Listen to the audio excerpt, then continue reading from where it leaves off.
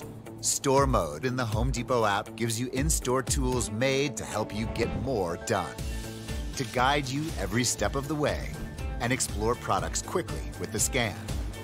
That way you get the top brands at the best prices without missing a beat. It's made for doing. Download the Home Depot app and see how doers get more done.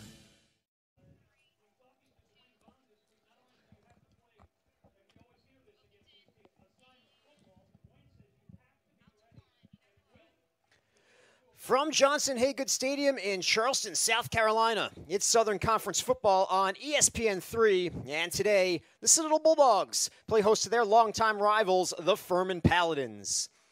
I'm Dave Weinstein alongside Jack DeLongshaw. Both of these teams are coming off losses last weekend. The Citadel up at App State. Furman at home against Samford, looking to get back to winning today. Of course, Jack, doesn't take much to get up for a team you don't like, and these two teams have been doing battle for over 100 years. Dave, you had mentioned it. In these long-time rivalry games, throw the records to the wayside. These two teams do not like each other. Two schools that are completely different backgrounds and cultures. It really does not matter the records. These guys are going to be ready to play on this beautiful Saturday in Charleston. Furman runs a balanced offense, but they have one of the best players in the country in tight end Ryan Miller. Listed as a tight end, but he's more of a Swiss Army knife. Jack does a little bit of everything. We don't want to beat a dead horse today, ladies and gentlemen, but Miller entering this ballgame with 8 touchdowns in his last 8 games. He's an absolute lethal weapon for that Paladin offense. It's a speed at the tight end position that is absolutely uncharacteristic around the country. The Citadel prefers to punish you on the ground in their triple option attack. They have a stable of backs, but the leading rusher this season is the B-back Logan Billings. Billings averaging about 5.3 yards a carry. This is a Citadel offense that's lacking the big play. They've played 4 games so far this year and have only had 5 plays go over 20 yards at line of scrimmage. Billings is that guy to break a big play. He could be the difference maker in that Citadel offense today, Dave. Well, it's the 102nd meeting between the Citadel and Furman. Citadel checks in at 1-3 overall, 1-1 in the Southern Conference. Furman 3-2, 1-1 in the Southern Conference as well. Let's talk about some keys to this one, Jack. Let's start with the Bulldogs. Absolutely. And for Citadel, it's going to be all about controlling the line of scrimmage. Obviously, that flex bone triple option for the Citadel, it's going to be key for them today to break a couple big plays through that line of scrimmage, running behind your guards, hitting that A-gap hard for the Citadel. Again, as cliche as it sounds, it's going to be the battle in the trenches going against a Furman defensive line that's very veteran. Also, they've got to create the big play. We talked about it earlier. 5 plays from line of scrimmage that have only gone over 20 yards for Citadel. They have to find a way to bust one loose today to kind of jumpstart a slow-starting Citadel offense. You're taking a look at Brent Thompson in his 7th season at the helm here at the Citadel. SoCon Coach of the Year in his first season back in 2016. That was a 10-win season. 8-0 in the SoCon that season. Just a 7th undefeated season in the history of the conference. And it was the most wins for a first-year coach here at the Citadel. And that's their last playoff appearance, looking to get back this season in 2022. Absolutely. And for Coach Thompson, I think for this Citadel team, because of the recent struggles offensively, it's all going to be about an early start. They haven't played at home in close to a month, and Coach Thompson got to love the fact that his team's back here at Johnson Haygood. We mentioned the 102nd meeting between these two teams. It's a rivalry that started back in 1913. Paladins won last year's clash in Greenville 24-14, and they were avenging a 27-6 loss to the Bulldogs in Charleston back in the spring of 2021. Bulldogs have actually won 3 of the last 4 in this series, but they did lose last year up in Greenville. Absolutely, and going into today's matchup, there's a lot of injury questions at that Furman quarterback position. Jace Wilson actually making his 2nd career start in that matchup last year, something that I'm sure we'll talk about today, but it does seem like, Dave, that we are going to see Tyler Huff, the grad transfer from Presbyterian College today for the Paladins, but Jace Wilson, a guy who's got a lot of history already in his early career against the Bulldogs. Yeah, Tyler Huff, the grad transfer from Presbyterian out of Orange Park, Florida. He should be getting the start today, back under center for the Paladins. Both teams now taking the field here At Johnson Haygood Stadium, expecting a crowd of over 12,000 today for this rivalry matchup. It's Parents' Weekend here at the Citadel. They had ring ceremony last weekend, so a lot going on here in Charleston, and we expect a great day here at Johnson Haygood Stadium. Colby Kintner getting ready to kick it off for the Bulldogs.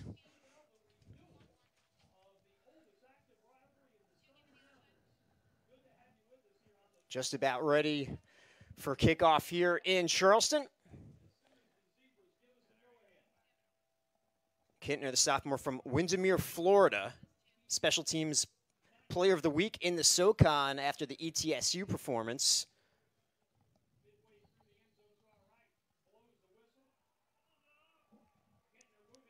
And we are underway from Johnson Haygood Stadium. Kendall Thomas on the return, up the middle. And he's taken down at about the 29-yard line, so that's where Furman's offense will begin. We mentioned Tyler Huff, starting quarterback for the Paladins, grad student from Orange Park, Florida, 719 yards passing this season, 5 touchdowns, a couple of picks. He has rushed for 232 yards and 1 touchdown. Exited with an injury at Charleston Southern, completing 68% of his passes this season. And Wayne Anderson Jr. will get the first touch, picks up about 2. Absolutely. And Dave, we talked about those Citadel keys for the game. As Furman, you see their first action so far in this game. It leads me right into what I kind of want to talk to him about. We're going to talk about the 2-time All-American Ryan Miller all afternoon. But for Tyler Huff and this Paladin offense, it's going to be key for them to facilitate to all weapons. You see Wayne Anderson there, a former running back. There's a lot of skill on this Furman team. Quick pass and the completion to Harris. That'll be enough for a first down for the Paladins. We talked about Miller, but there's a plethora of weapons on the outside for Furman this season. Harris, Anderson, Dean, all have similar numbers at the wide receiver position. Absolutely. They love to distribute the football. It's really contributes to what Coach Hendricks and this offense like to do. They want to distribute the wealth, and you even saw Kendall Thomas on the kick return. That's a young guy in a really deep running back room. And Roberto gets the carry, picks up about 4. Redshirt junior from Fayetteville, North Carolina. 300 yards rushing and 3 touchdowns coming in, averaging 4.5 yards per carry. He is a load at 5'11", 231, Jack. Doesn't he look like a middle linebacker back there in the backfield? And we talk about all the weapons on the outside. Tyler Huff, an experienced grad transfer. Talk about a gritty young man, really wanting to get his first taste of this rivalry action. But Roberto might be the guy that's the difference maker for the Paladins today. Play action. Huff going deep. He's got Miller, had a step. Overthrew him. Whew. Let me tell you, it's been about 2 weeks since Huff had his last action, but Miller right up the seams. You see the speed from the 2-time All-American tight end. Huff, that's going to be a throw that he wishes he had back. But like we mentioned, it was just 2 weeks ago that the young man dislocated his elbow. He's a guy that was coming off a torn ACL in his final year at Presbyterian College. This is a grad transfer, a really mature young man that just wanted to play in this ball game, and you just love seeing him out there today, Dave. Well, it sets up a 3rd and 6 for the Paladins. Huff, plenty of time. Still looking, fires down the middle and completes to Anderson. That's a first down at the Citadel 42-yard line. Wayne Anderson Jr., the redshirt junior from Prosper, Texas. 21 receptions on the season coming in, a couple of touchdowns. 64 yards last week against Samford. There's going to be something to keep an eye out for. Heading into that last matchup against Charleston Southern, Tyler Huff, as dominant as Dominic Roberto has been, Tyler Huff was leading this Paladin offense in rushing as well. Citadel clearly respecting his rushing, but boy, did he have all time back there on that last play to throw. A quick pass by Ben Ferguson. Name we don't hear often for I was going to Furman. say, Dave, not tooting our own horn up here, but talk about distributing the wealth. Ben Ferguson, a freshman that's not even on our 2 deeps out here, but a credit to what the Paladins are trying to do. They've brought a plethora of different weapons out here. You see Luke Shiflett, the wide receiver, the redshirt senior at the bottom of your screen. They've almost wide receiver by committee here on this first possession. And the give to Roberto dances his way up for a first down and more. up to the Bulldog 29-yard line. Dominic Roberto had a big game against the Citadel last season. 12 carries, 132 yards, and a touchdown. Broke a 90-yard touchdown run. It was the second longest run in program history. And that's something that the Bulldogs are going to be wary of today. Those big plays really controlled the game against Furman last season, gave up 2 big plays, and it cost them the big play to Miller and the big play to Roberto. And the handoff once again to Roberto. And he gets a big chunk. You know, Dave, you talked about the size of Roberto, 5'11", 231. I mean, seriously, it's a linebacker playing back there. But don't mistake it. You talk about the 90-yard run. He has got elite explosive burst in that backfield. He finds a hole. He hits it. There's not a lot of dancing around for Dominic Roberto, but expect to see a lot of names in that backfield as well. Coach Hendricks had a couple guys. Devin Abrams is a guy, a redshirt senior they love to talk about, but Kendall Thomas working back from an injury. Expect to see him in the backfield. He's the quickest of all 3 backs. Again, Roberto, the workhorse, has enough for the first. And Furman having success running up the middle right now against the Citadel. Absolutely. In the Citadel, they really pride themselves up front with some big bodies. You talk about their defensive end, Carson Hatchett, who's the second-team All-SoCon, and KJ Pierce, the nose tackle. But right now, Furman really getting kind of whatever they want on this early drive. First down once again for the Paladins. Abrams next to Huff. Play action. There's Miller. Is he in? No, he's down at the 1. Well, Ryan Miller was checked by Chris Beverly, the free safety for the Bulldogs. He'll get credit for the tackle. Really, it's about the 2. So it'll be first and goal from the 2. You know, Dave, we talked about all week long. What was the Citadel going to try to do defensively to slow down Miller? Were they going to maybe play a nickel defense and have that safety hybrid kind of chase him around all field? Well, for those first 2 plays going at Miller, he's been pretty wide open. Well, there's Abrams, plunges in. He's got it. Touchdown, Furman. I mean, talk about getting whatever you wanted. They go to the Wildcat. They go to the redshirt senior, Devin Abrams, and they plow right in. You see number 81, Parks Gissinger right there, serving as that lead blocker on the tight end sweep there. An unbelievable drive. We talk about time of possession, and Furman really taking advantage early on in a dominant drive for the Paladins.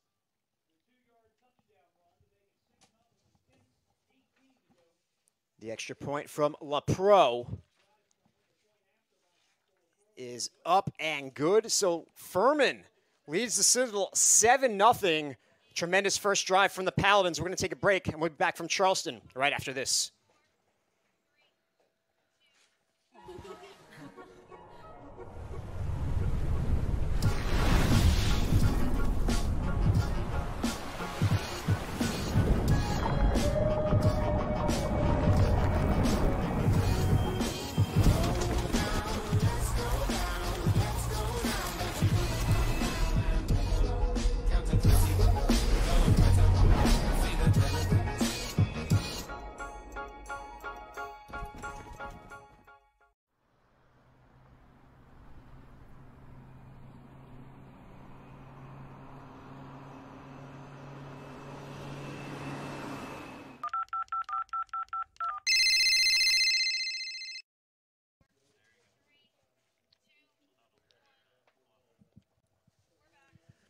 Well, it was a 70-yard drive that took under 5 minutes, Jack, for the Paladins.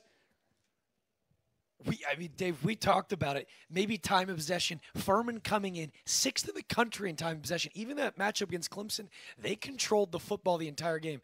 Obviously, going up against a triple option team, the Citadel absolutely has to control the football in order for them to win. But Furman went and got points really quickly, and then just a 2-minute drive, really setting the tone here early at Johnson Haygood.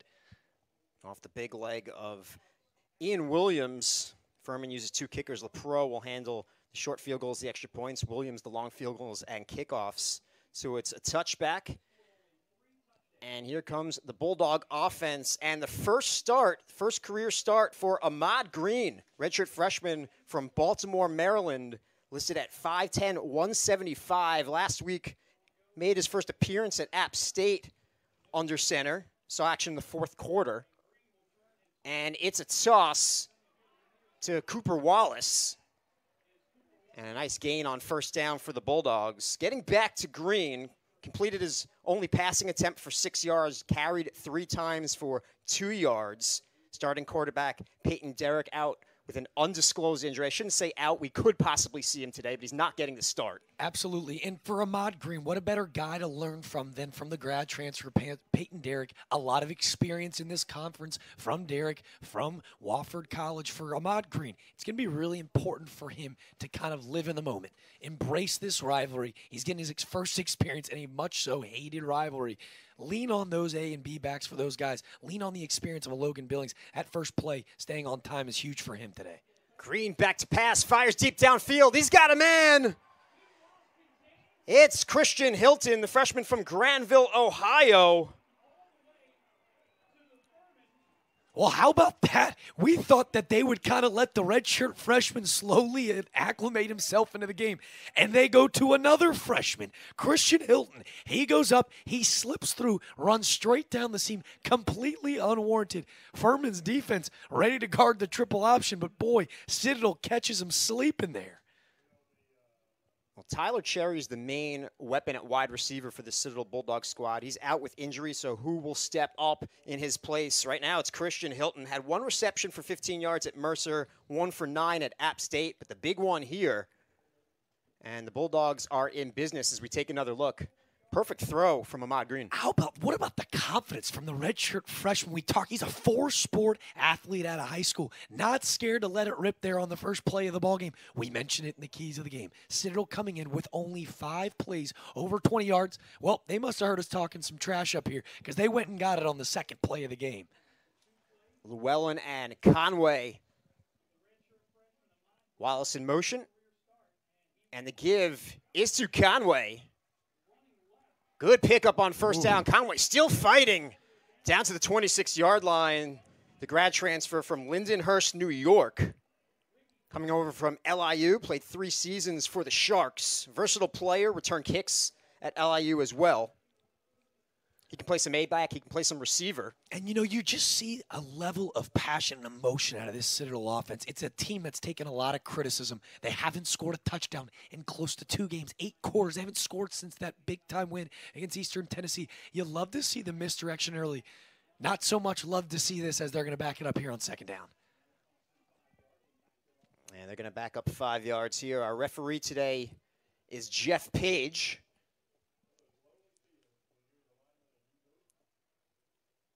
So instead of a second and short, Jack, it's a second and long, not a situation that the Citadel likes to be in. We talked about it with Coach Thompson earlier in the week, but the importance of not committing those penalties and staying on time with the chains, right? When you run this triple option offense, you're going to utilize all 4 downs. So in order for them to pick up 3 to 4 pop, which they haven't done on this drive, they picked up close to 5 to 6 almost time, it's important for them to stay disciplined today. And a fumble here. The connection not there on the exchange between Green and Llewellyn, but Green able to recover.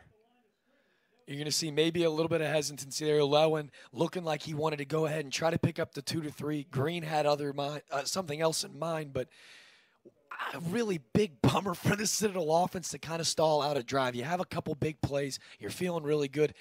No better way to stall out an offense than with a penalty, and then, obviously the fumble there, unforced fumble there. So it'll be 3rd and 8 for the Bulldogs, who have already taken to the air once.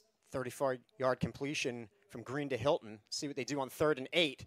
Green back to pass one more time. And he's got Conway on the out, close to a first down. We'll see where they mark it. We talk about the poise from Ahmad Green so far. The redshirt freshman looks like he's been doing this his entire life. Drop back, hit him right in stride, make it 4th and manageable. Obviously, in a big rivalry game, you haven't scored in a couple games. You want to see points on the board, but with the way the Citadel offense has moved the football, I love to see the aggressive play calling here from Coach Thompson. 4th and a little less than 1. Bulldogs 7 of 11 on 4th downs. It's a 64% conversion rate. Green will take it himself. Ooh, He's close. It's going to be right foot, left foot from that top judge. I was really surprised to not see them kind of hide right behind that left guard. It looked like Bison Jones, number 55, created a nice little hole there, and instead Green decided to try to get it to the outside. A really nice pursuit from that Paladin defense. It looked like it was number 43, Braden Gilby, first to contact. It looks like we're going to have timeout for a measurement. What do you think, Dave? Do you think he got there? It looks like it's really right on the spot. I don't want to say until we see the measurement, but couldn't be any closer right now. It's Parents Weekend here at Johnson Haygood. We're going to tell right away. This place is going to erupt if they pick up a first down. So they extend the chain. And he's man. just short by a couple of links to the chain. So Furman with a hold. They'll take possession. It looked like it was number 71, Cameron Moe, with maybe celebrate a little too early there on the chains, but that's got to be a huge drive killer for the Bulldogs. Paladins looking to execute on it, but a really nice play there from Braden Gilby, a guy that's top 5 in team in tackles, but it's going to be something to note on that Furman defensive side today. They run 24 to 25 guys. They got 24 guys on that defense with 5 or more tackles. This is a very deep defense. You're going to see a lot of different guys personnel-wise today for them. There's Miller off play action. Not much there, though. Looks like it was Brian Horn, the military captain, with a nice tackle there on Miller to just keep it at 2. But for Citadel, right, defensively, how do you stop what Furman was able to do on the first down? Look to see them bring a little bit more pressure, try to get Tyler Huff uncomfortable on this drive. Huff will give to Abrams up ahead to the 29-yard line. Set us up a 3rd and manageable for Furman, about 3rd and 5. You know, we talked about what Furman was going to try to do running back by committee. Each guy doing so many different things. Almost looks like each guy will get a different possession to kind of bring a little action to this Furman backfield. Harris goes in motion, Huff in the gun. Plenty of time once again, looking for Miller, but it's intercepted by Dominic Poole. Poole has blockers in front, and he's taken down at the 40-yard line, so the Bulldogs get the turnover. The interception from Dominic Poole, 2021 SoCon Freshman of the Year, comes up big for the Citadel. An absolute, we're going to see, it looks like I see a hanky there in the backfield. Interesting to see what this play is going to be called, but Poole has been an impact player since he stepped foot on this Citadel campus. Curious to see what the penalty is going to be. Yep. Whew. Citadel gets away with one there. Much needed. Again, Poole has made an impact on this campus since he stepped foot. Huff, maybe a throw that he wish he could have back, because Poole kind of just read that thing the entire way. A really nice play and much needed for this Citadel momentum to try to get back in the game. So after the Bulldogs turn it over on downs, they get it right back off the interception from Dominic Poole. And they get it in great field position at the Paladin 40-yard line. Possession number 2 for the Bulldogs. Green was 2 for 2 for 41 yards passing on the first possession. He'll hand off to the big B-back. That's Orlando Jones. Jones, a grad student from Fredericksburg, Virginia. 6 carries for 15 yards last week at App. He's a transfer from SMU. I mean, he's a big bowling ball of a back. And when you talk about what Citadel's trying to do, right, death by paper cuts, you're trying to pick up 3 to 4 a carry to extend the drive, pick up first down, stay on time. And this young man seems to always fall forward, which is exactly what they want out of their A-backs.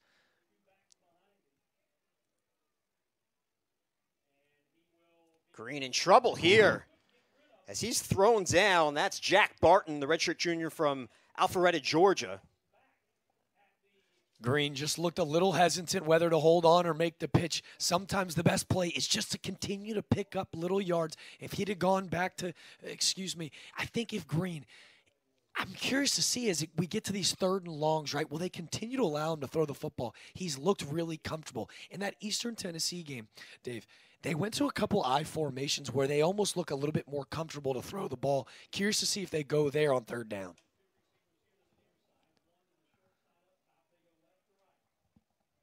Wallace and Hilton to the bottom of your screen. Green will take it himself on the keeper. Ooh. Has a nice pickup on third down. That'll set up a manageable fourth down situation for the Bulldogs. It'll be a 4th and 3 from the 33.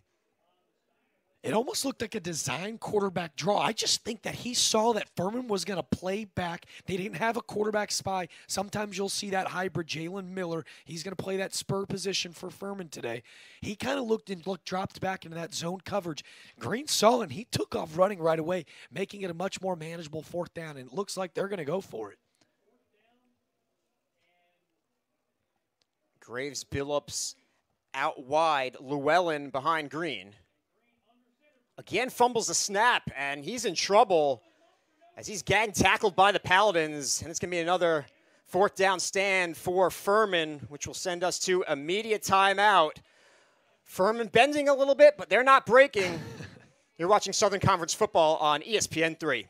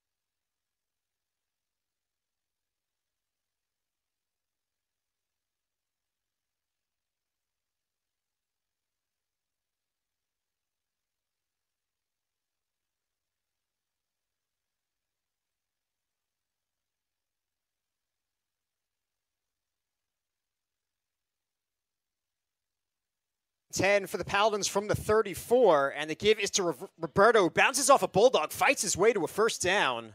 Impressive run from Dominic Roberto. He picks up 11. You know, we've seen Huff obviously battle a lot of injuries. He makes a careless mistake on that last drive. Look to see them kind of lean on the big fella, Dominic Roberto, throughout this drive. He's just so difficult to tackle. You saw there, it's going to take a lot more than just arm tackles for this Citadel defense, who, by the way, they love their linebacking core. So that is going to be their big way. Watch these linebackers step up with these guys and try to slow the run down. It'll be Roberto once again. Picks up about 4. And on the tackle, I believe it was the preseason second team All-SoCon guy. It was Carson Hatchett. Hatchett, 6'3", 260 pounds. It's a big defensive end looking to cause some havoc. I think if you saw him on that last interception, they created a little uncomfortable in that backfield. Look to see Citadel bring some pressure here late. And that one is almost intercepted. It was broken up by Dominic Poole, and then Kyler Estes had a shot at it.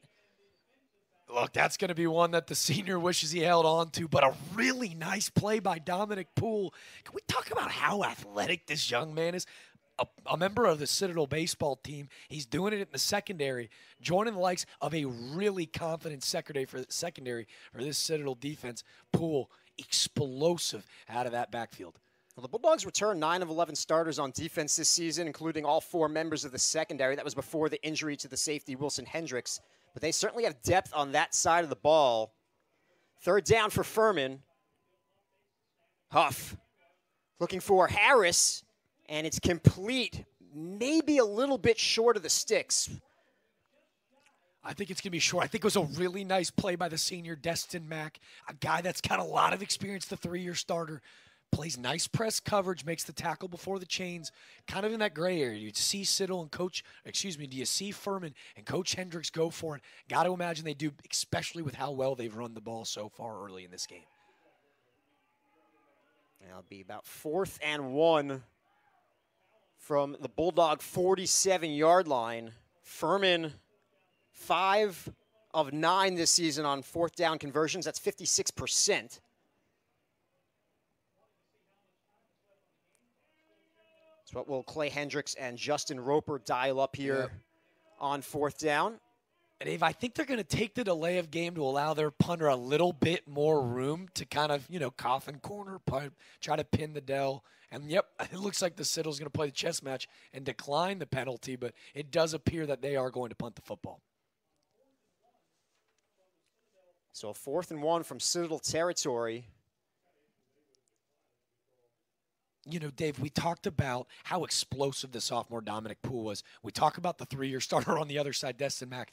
What a beautiful culture that Coach Thompson has created in that secondary, where a guy like Dominic Poole can come in with obviously a ton of athleticism and learn from a senior veteran like Destin Mack. They're pretty lucky to have those guys back there for him. Levy boots it to the right side of the field, and the fair catch is made by Poole at the 11. So that's where the Bulldogs will take over. 1:46 remaining here in the first quarter.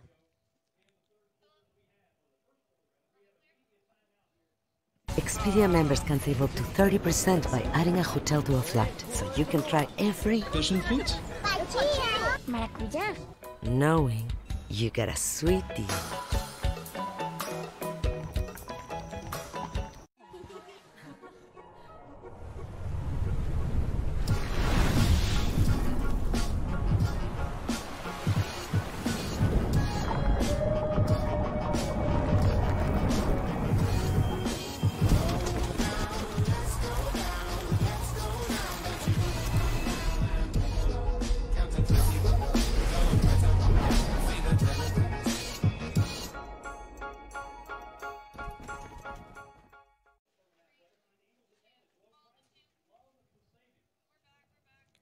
.146 remaining in the first. Furman with a 7-0 lead here in Charleston. Third possession coming up for the Bulldogs. Their first 2 possessions have ended in Furman territory, both on 4th down. Njoku goes in motion. And they give up the middle. That's to Llewellyn. He jumps forward, picks up 4. For an offense that seemed to struggle in the last 2 weeks, you talk about the struggles offensively. They've moved the ball really well, Dave.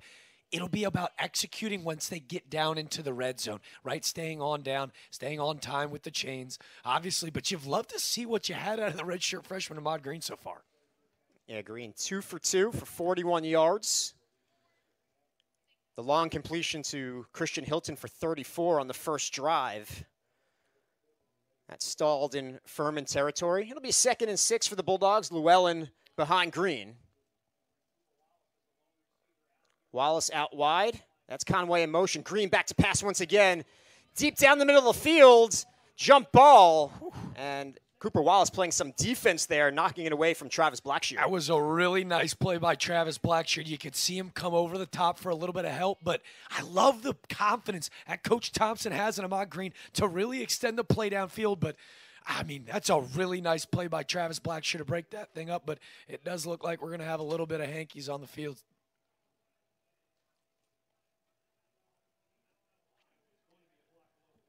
So the block was inside the tackle box. And, of course, the new rules that have really affected the Citadel's offense with those outside low block rules. Absolutely. I believe they cast that rule out in April, and it's completely changed the way that they try to play.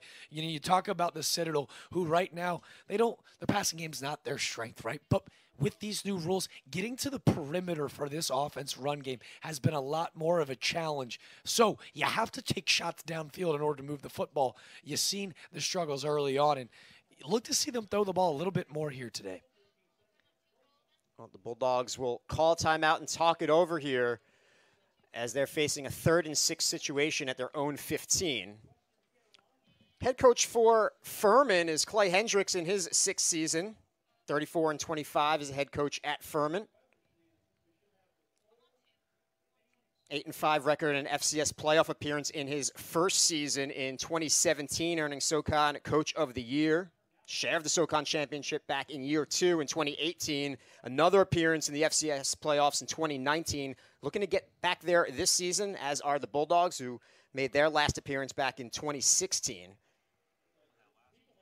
You know, Coach Hendricks, when we spoke to him this week, he had mentioned about how he has been at Furman almost half of his lifetime. You know, his wife was friendly enough to remind him that he spent a tenure at Air Force for about 9 to 10 years. So he is very familiar with this type of offense. That kind of experience has gotten him a lot of help in the prep work with the Citadel this weekend and years forward. Green incomplete on 3rd and 6. There was some contact there with Hilton. The pass was thrown behind him.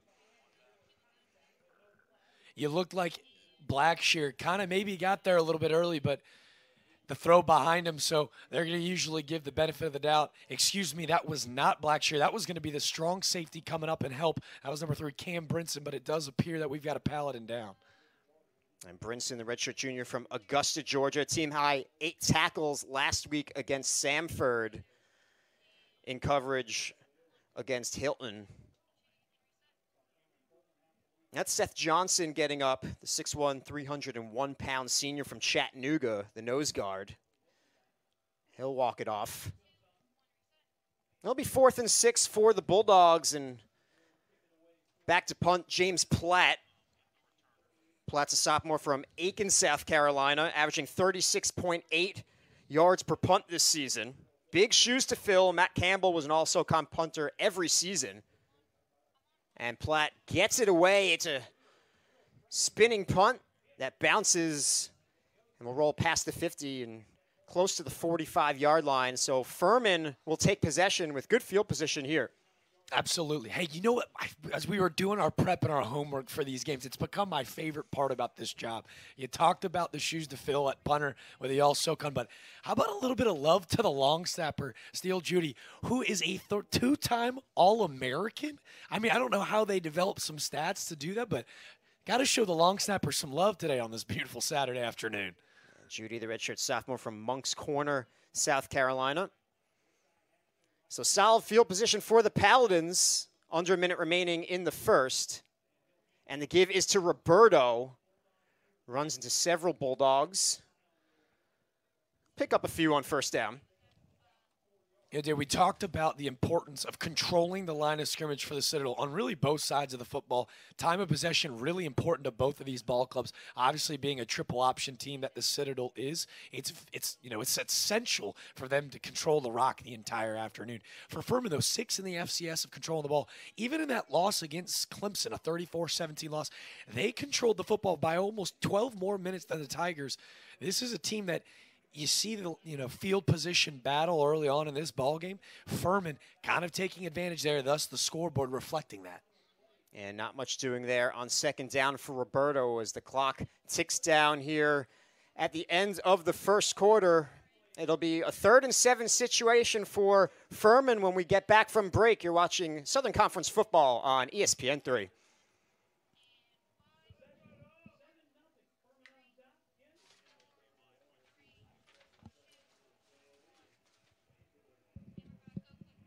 The SoCon's oldest rivalry dates back to 1913, back when Woodrow Wilson was president. 3rd and 7 for the Paladins. Pressure on Huff, and he goes down. That's Hassan Black, the 6'3", 235 junior from Wyoming, Ohio. That's a huge play from this Citadel defense to get off the field on 3rd down, and that's an a prime example. We were actually talking about it in the break. The defensive coordinator, Coach Grantham, on third downs, you're seeing a lot of almost stunted blitzes, right? They're running a simulated pressure. They're going to show 6 or 7 guys, and you're going to see Hassan Black take advantage of it, and they're able to get through only rushing 4 or 5. You're able to see they're creating a lot of pressure on Tyler Huff. Poole will allow that to bounce in front of them, and the Bulldogs will take over at the 26-yard line. So they put the pressure on Huff, and they get the sack. And this is a Citadel team that doesn't get a lot of sacks. I believe just 10 on the season last year, so they're able to put pressure on Huff. The Bulldogs have really had a solid game plan against Furman quarterbacks for years. Tony Grantham has been able to dial up. Furman quarterbacks have not had impressive performances against the Bulldogs. Last year's starting quarterback, Jace Wilson, I believe was 4 for 12 in that one. Absolutely. We saw Jace Wilson absolutely light it up last week. Obviously, face value over 38 completions. That's a Furman record, right? Huff obviously struggled a little bit this week. Almost feels like the Citadel's got something on those guys. Well, the give is to Cooper Wallace, and he is tripped up by Matt Sachovka, the grad student from Fayetteville, North Carolina. 4 tackles and a sack last week against Samford. He's a team captain, has started 21 of 30 games played for the Paladins. So Sachovka's a coach's kid, right? His dad was actually his high school coach, and it's a kid that's a really bright football mind. He's dealt with a lot of injuries in his Paladin time, but a guy that's been here since 2017 really understands what that Furman culture looks like in Coach Hendrick's locker room. Green has Wallace, delivers, and it'll be a 9-yard pickup. So 3rd and short coming for the Bulldogs. And as you're going to see here, Ahmad Green, a really nice ball. Cooper Wallace makes a really nice play, but the Citadel, they've kind of been stuck in this stagnant offense the last 2 weeks, and you love to see them kind of change things up. They go to a younger quarterback, obviously with the undisclosed injury to Peyton Derrick, but Green stepping up in the moment, being his best when his best is needed so far today. And they give up the middle to Jones. He has enough for the first. Orlando Jones, couple of seasons at SMU, Hutchinson Community College before that. A grad transfer for the Bulldogs. One of 11 grad transfers. That's the most Coach Thompson has ever had. Tells us that all of them have improved the roster. Of course, it's tough getting them ingrained in the culture here. The summertime helps. 7 were here in the summer. So that always helps with expectations. But with transfers now, Jack, it's hard to get them here for a couple of different reasons. Coach Thompson was telling us selling Charleston and the grad programs, they're the easy part, but one thing we didn't even think of, he mentioned the cost of living being an issue. Dave, I grew up here. I've come to terms. I might not ever be able to afford to live here, though. It's nice to hear Coach Thompson admit to that as well. And it's Jones once again for a couple. Well, in the past, when you lose a guy past signing day, it's almost impossible to fill the spot. The Citadel, of course, lost a starting quarterback, punter. You have to go out and find the next best guy. They still have about 85% of their scholarship guys, developmental guys. Half of those guys were already here with them. They only brought in 11 true outsiders. The rest, Coach Thompson was telling us, all a part of the system. Still the way they're going to try to win games here, but it's a challenge. Absolutely. Coach Hendrick's on even the other side. These two teams hate each other, but both coaches alluded to they're a lot more similar than they appear. Obviously, these student athletes, life and way of living is completely different, but these two programs a lot more similar than you think. And as they've kind of tried to navigate the NIL and the transfer portal, both programs struggle to get guys in that grad transfer system because of the standards, morality, and values that they have in place that their student athletes have to abide by. Furman has a new grad program, so that helps them a little bit in not just bringing in players, but keeping some of their players. Absolutely. It's such an academically inclined institution that you have the opportunity, like a Tyler Huff, to come in from Presbyterian College, extend his academic, portfolio, and go get a master's from a really great school like Furman, but also give him the opportunity to play in a very rich historical tradition program like Furman. 3rd and 7 for Green. He'll go deep. He's got Hilton once again, and the pass is broken up. That's Micah Robinson waving his fingers saying no. There it is. But the flag is thrown, so this could be a penalty coming on Furman. Let's take another look. And that's the second time we've seen Hilton kind of fly that streak right up the middle of the field. And I was going to say, it did appear that I think it's going to be number 14, Micah Robinson. He may have gotten there just a hair too early. And it looks like they're going to get that call in their favor to extend the drive.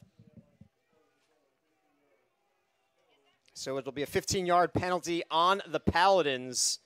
And a first down coming for the Citadel. The second time they've gone deep to Hilton, who's shown off some speed, Jack, and he's been open. You know, you talked about the injury to Tyler Cherry and how that's really affected the passing game for the Bulldogs. But think about just a year ago, Raleigh Webb, a guy that's with the Baltimore Ravens, a legend here at Johnson Haygood. Ryan McCarthy, another guy that was huge in that passing game. Citadel looking for some new weapons on the outside. Christian Hilton really making his presence felt here early. Not much up the middle on first down. I believe we haven't said his name yet. I believe it was number 93, Jack Barton, the redshirt junior. He's been really instrumental so far in that backfield, lined up next to the preseason All-SoCon second-team pick, Cameron Coleman. Those guys have created some mayhem in that backfield, but so far it's been the Citadel passing game that's kind of had Furman off balance. Well, that was the B-back, Braden Walker, who got the carry, the junior from Lexington, South Carolina. Bulldogs have a stable of backs that they'll use. 4 different B-backs, 4 or 5 different A-backs. And Njoku goes in motion. And they give, again, up the middle. That's Walker. Not much, maybe a yard or two. You know, as we go to 3rd and long here, right, they were behind the chains on first down, 2nd and long. Watch them go back to the I formation, Dave. We talked about how out of that I formation they feel a little bit more comfortable pass. Maybe a play action here to set up the 3rd down. Maybe take a shot downfield. Because, as again, we've seen Ahmad Green throw the ball over the ballpark so far today, which is pretty uncharacteristic of the Bulldogs. But look to see them go back to I formation here on 3rd and long and maybe take another shot. They used that formation successfully against ETSU. Coach Thompson said they've always had a small I formation package in the offense. They expanded it more this summer. Not in it right now. 3rd and 8. Green back to pass once again. He's flushed out. Green, he'll take it himself. Scrambles down to the 37-yard line. And it'll set up a 4th down situation for the Bulldogs. 4th and short.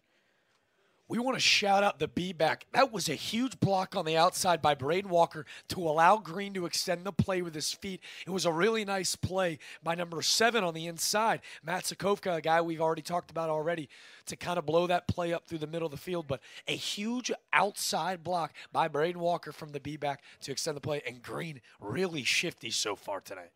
Well, we have a Paladin down on the field, so we're going to take a media timeout. 8:50, let's go in the first half. Furman leads 7-0. We decided it's time to put a different kind of power tool in your hands. Store Mode in the Home Depot app gives you in-store tools made to help you get more done. To guide you every step of the way and explore products quickly with the scan. That way you get the top brands at the best prices without missing a beat. It's made for doing. Download the Home Depot app and see how doers get more done.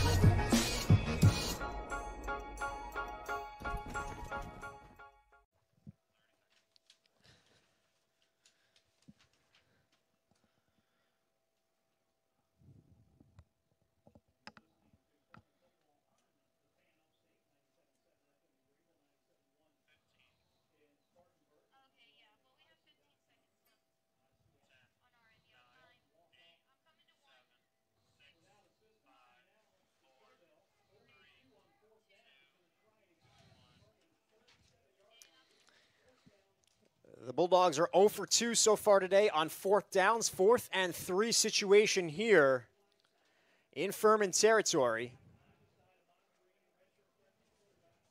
Green making his first collegiate start. Will toss to Cooper Wallace fighting. And he is close to the first down. We'll see there where they mark it. You know, we talked about how important it was going to be for Citadel to make plays on the perimeter. That's a huge play from Cooper Wallace to extend the drive. And more importantly, it seemed like on those fourth downs early in the game, you saw maybe a little mishandling on the snap from center Mike Bartolucci and obviously the new quarterback Ahmad Green. Nice for him to almost seem like the game's slowing down for him a little bit. He's got a little bit more composed back there. But for the Citadel, this is, obviously their third, fourth down try. They finally convert on one. But is it the question now, can they execute on this side of the field? They've had a couple of long drives in the games that they've been shut out, the last two shutouts at Mercer and at App State. Just haven't converted when they've gotten close. This is Green to the outside. Has a solid pickup on first down. I got to applaud Dan Schiani, though. It's a really nice first down play from Ahmad Green, but Dan Schiani makes a huge tackle there because if he's able to break that arm tackle from Schiani, I think Ahmad Green's got a lot of turf to run in front of him. It's a nice play on the outside from the linebacker to stay home, stay within assignment. But, we talked about this Citadel team. At App State, obviously a 49-point blowout, but in that third quarter, they controlled the ball for 11 minutes, just not able to punch it in. This is a team that's able to move the ball. It just seems right now they got to find a way. Who's going to be the guy that wants to get into the end zone? 2nd and 5 for the Bulldogs. And the handoff up the middle, spinning out. That's Llewellyn. He's got some daylight, and Llewellyn taken down at the 14-yard line. The second effort gets a big gain for the Bulldogs. And, we talked about the importance of breaking the big play. And there it is. There's an arm tackle from number 44, Luke Clark, the outside linebacker. And he makes him beat him because he just finds the way to keep the feet churning. And now, as they enter the red zone, what will the Citadel be able to showcase? Look to see maybe a little misdirection, try to keep Furman sleeping. An uncharacteristic stat for the Bulldogs. Just one rushing touchdown this season. It belongs to Nkem Njoku. They'll look to double that total on this drive. Wallace goes in motion, and the give up the middle is to Llewellyn. Tackled by Schiana. And what do I know up here? We've seen a lot of misdirection, a lot of passing plays in that I formation. They've allowed Green to throw the ball on the other side of the field. Maybe that was just a switch field position. Maybe they go back to their bread and butter into the red zone. Maybe I was completely off guard, but as they go back to Llewellyn, if it ain't broke, don't fix it. Just keep giving it to the big fella. They bring in Jay Graves Billups, the redshirt freshman from Mobile, Alabama.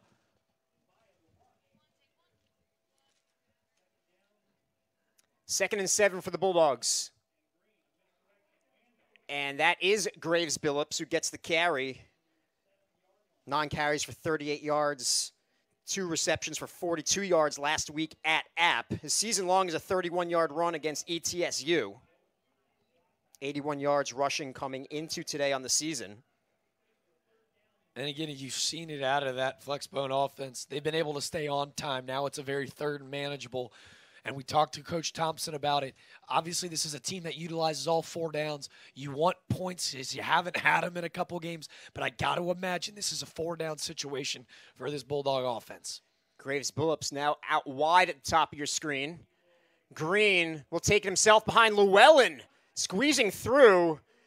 And it looks like he'll have a first down for the Bulldogs. It'll be 1st and goal from the 3. We saw it on that first possession on that 4th and 3 play.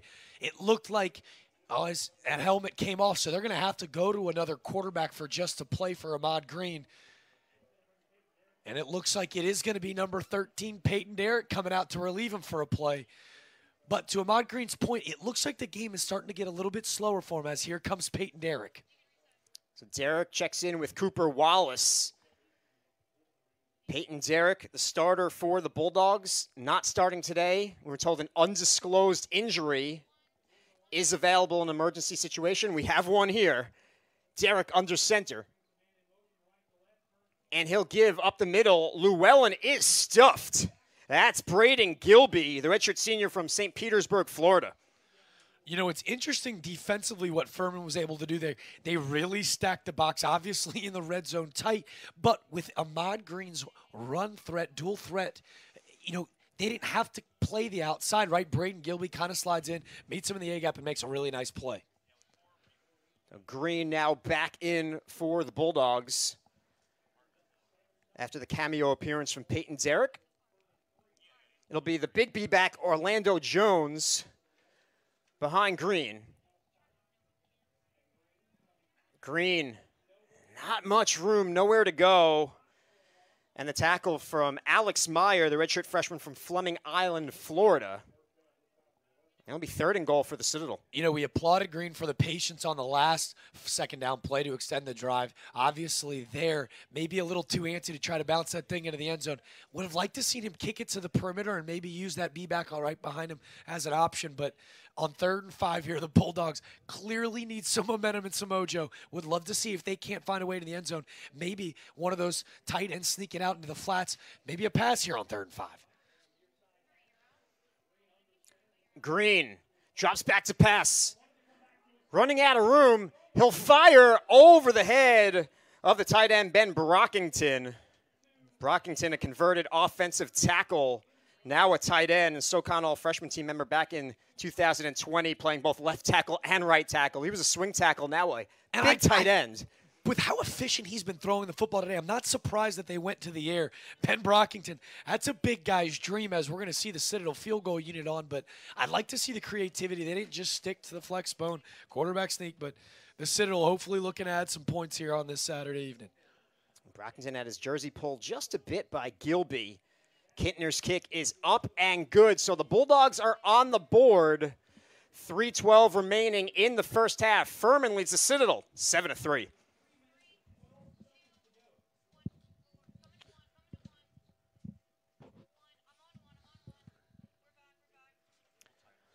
Well, it was a long drive aided by a pass interference penalty that results in a Colby Kintner field goal. Bulldogs on the board as they trail 7-3 late in the second half. Well, Jack, the Bulldogs drove downfield. They got points out of it, so the shutout streak ends. They've got to feel good about what they've seen out of this redshirt freshman, Ahmad Green, and the kind of poise he's shown early on in this rivalry ballgame. Again, it's been 2 weeks. I'm sure they're tired of hearing it. They've broken the scoreless streak, and what a way to get it. Obviously, you want to get in the end zone and get 6, but 3's got to feel good so far, especially after that early drive from the Paladins. The new tailback, Kendall Thomas, behind Huff, who's out of the gun. Huff back to pass. He's in trouble. Got it away just in time to Thomas, as that was Hassan Black putting the pressure on Tyler Huff. Black has really emerged this season, the junior from Wyoming, Ohio. Team leader in tackles. They've moved him from the outside to the inside, that time on the rush. He got to Huff. He is making his presence felt this fine Saturday afternoon, but I'm really excited to see this sophomore running back Kendall Thomas here go, because Coach Hendricks really raved about him, and there he goes. Yeah, a ton of speed. Runs into Beverly. He's going to be about a yard or two short of the first down. You know, we talked about Dominic Roberto and Devin Abrams are going to get the bulk amount of snaps, right? We've seen Kendall Thomas in the special teams unit, returning kicks and punts. But Coach Hendricks raved about how this is probably the fastest guy that they've got on their roster. Dealt with an injury right at the end of the camp, so he's missed a lot of the games early on. But he's a guy that they're super excited about his future in purple. That's Miller, who goes in motion. Huff on play action. He'll loft one and completes. That's Gissinger, the backup tight end. Transfer from Michigan State. And you're going to see third reception of the season. They used the 2-time All-American as a decoy. He's the blocking tight end there, as that grad transfer from Michigan State's able to just kind of sneak through that line of scrimmage. And they're able to pick up a much-needed third down after the Citadel really elongated the drive through the second quarter. Gissinger, more a traditional tight end, will play in line. And completing this time to Joshua Harris, a nice pickup for the Paladins. And all of a sudden, it's Tyler Huff getting into a rhythm. You know, as the second quarter is here now coming to an end, I'd like to see Furman get back to what they did so well in that first drive. And it's what we talked about, facilitating to all the weapons, putting the ball in all of their weapons' hands, allowing them to do the rest of the work. Huff once again dancing around. Now he'll scramble. A flag is thrown. Estes on the stop. Let's see what the flag is.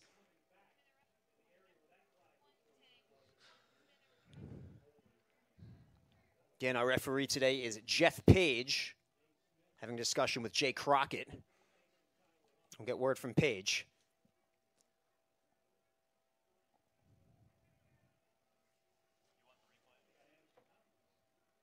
So that's holding on Anderson Tomlin, the left tackle, redshirt senior from Birmingham, Alabama. He's a preseason All-American, All-SoCon performer.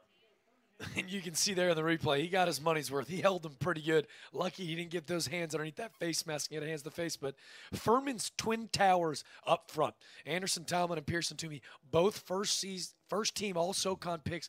A grad transfer quarterback's dream to have guys up front like that. Well, Kendall Dean makes the reception for Furman. Good pickup on 1st and 20. Dean, a grad student from Winston-Salem, North Carolina. Season high 10 receptions for 97 yards last week against Samford. He's a transfer from James Madison. Talk about an FCS program with a lot of rich history.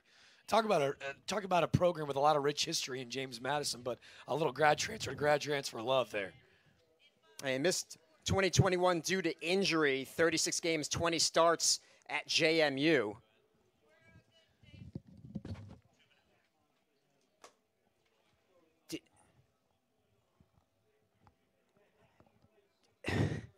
Did you say?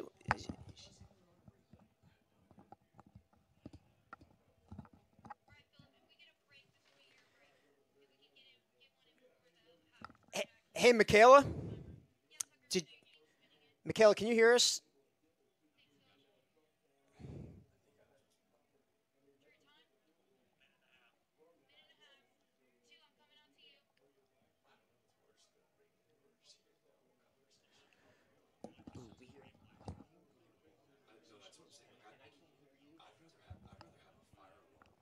This is brutal.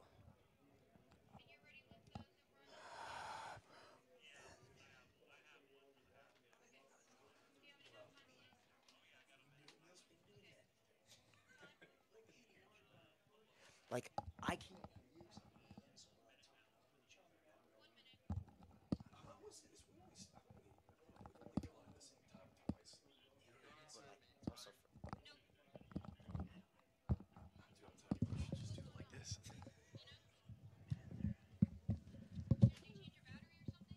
Oh, jeez. Hey, Michaela, can you hear me? This is Jack. Is there any way that we could mute y'all's conversation?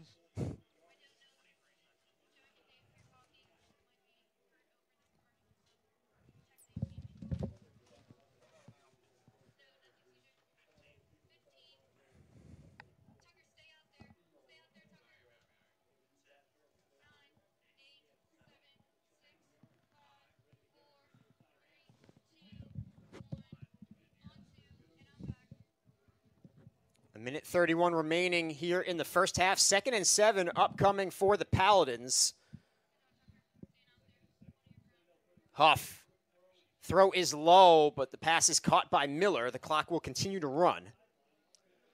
Plenty of time for the Paladins, who still have 2 timeouts. Absolutely. And similar to what they did on that first drive, right?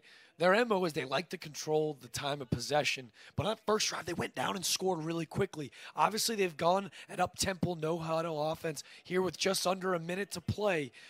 It almost seems like they've been more effective that way. It'll be a 3rd and 4 situation, and it looks like we're going to have another timeout called.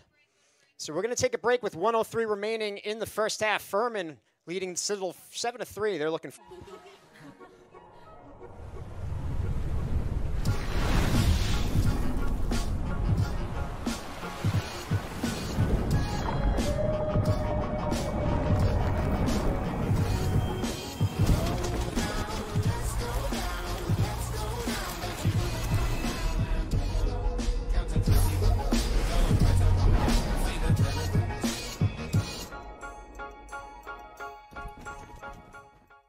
On an urgent Fansville. Hurry! It's almost kickoff. I am. Oh, they logged me out!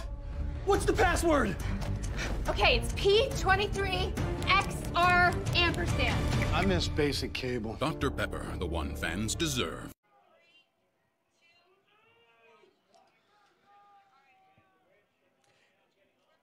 3rd and 4 from the 29. Tyler Huff, 10 of 14 for 93 yards and a pick so far. In motion, that's Dean. Play action, Huff rolling out under pressure, looking for Miller, and it's picked off. That's Destin Mack who steps in front of Miller. Second pick for the Bulldogs today. And that takes points away from Furman. Well, that's going to be a pressure pick because he had Ryan Miller wide open coming right down the seam of the field. But it's the pressure from number 44, Carson Hatchett, that causes that errant throw. And that's a huge interception from the senior Destin Mack. That's a huge play because it truly is a 7-point swing. Because I really do think Ryan Miller, if Huff has the time, is going to be wide open in the end zone. Mack had an interception earlier this season against ETSU, the preseason first-team All-SoCon selection. 5 picks last season. And he's dangerous after the interception, 3rd in FCS in return yards last year as well. Well, 51 seconds now for the Bulldogs to do something. They'll have the ball at their own 21. With 2 timeouts, I'm curious to see if they take a couple shots and try to steal some points at the end of the half. Green unable to break a tackle. That's number 43, Braden Gilby. Comes into today's second on the team in tackles. Big game, Jack, a couple of weeks ago at CSU. 11 tackles, 3 for a loss for Gilby. He's just one of those guys that always has his nose on the football. You talk about that Paladin swarm. It seems like when this defense is playing well, they're playing collectively as a unit. But it does appear we're going to see one of those blocks below the waist outside of the tackle box. That's going to basically back up this Citadel drive. But to your point about Gilby, when that Furman defense is playing well, they're playing collectively as a unit. And Gilby, similar to a guy like Dan Sciani, those are those guys that kind of pioneer and captain that Furman defense. On the penalty, the Bulldogs will back it up. 45 seconds remaining. They'll probably take an even more conservative approach now from their own 10. Absolutely, and Citadel faithful after that first drive and the last couple of weeks that they've had kind of had it in dirt. I'm sure we're feeling pretty down, but the poise and confidence that they've seen at what might be the future at quarterback in Ahmad Green, I got to be feeling pretty good going into halftime, just down by 4. And the give is to Cooper Wallace. Breaks a tackle. And now he's wrapped up by about 4 Paladins, dumped down. Forward progress taking him to the 13. And there's a name that we haven't yet said today. Expect to see a lot of him in the second half. He had that play pass interference call. That was Hugh Ryan in on the tackle, coming up from that free safety position, making a big-time hit. He actually leads his Paladin defense in tackles. He's a really smart kid, an all-academic SoCon player, but he's a name we will most definitely be saying to make an impact play in the second half. So the Paladins get the touchdown in their first drive of the game. The Citadel responds with 3, and that's where we stand at halftime. Furman leads the Citadel 7-3 from Charleston.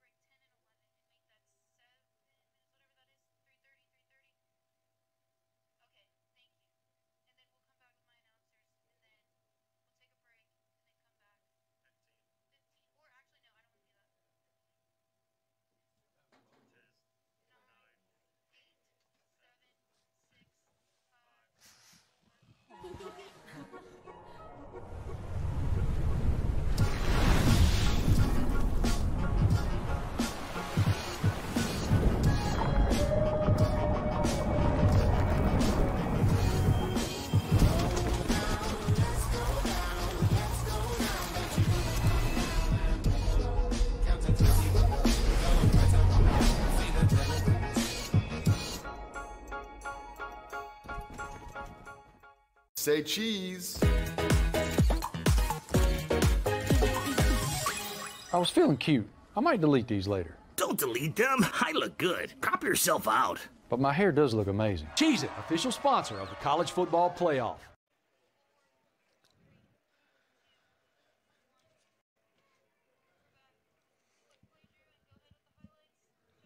It's halftime from Charleston. Furman leads the Citadel 7-3. The first touchdown for the Paladins. That's all they have, Jack. It's been Bulldogs since then. A couple of deep passes, one to Christian Hilton.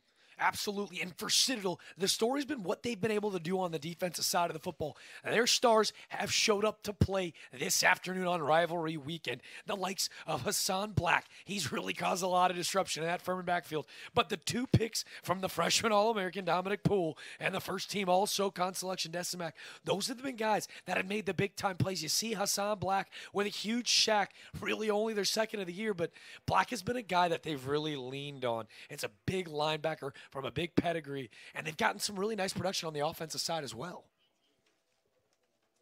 Well, Tony Grantham's game plan has certainly worked for the Bulldogs. They're hanging in. They trail 7-3. All they've given up was that first drive touchdown, and they'll try to take the lead in the second half. More from Johnson Haygood Stadium when we come back.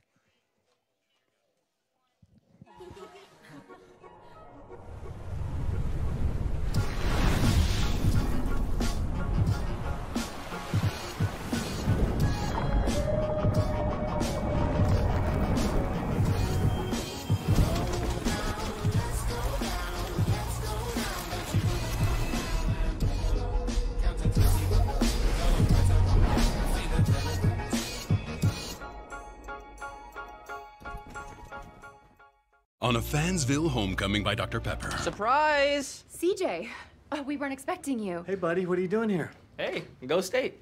You replaced me with star quarterback Bryce Young. We could never replace you. Here's your Dr. Pepper, Mom. Mom? It's just a silly nickname. He came up with Dad for me. Here you go, kid. Huh. They're my family now, CJ. Next time on Fansville. Hey, brother. Get out of my room! Dr. Pepper, the one fans deserve.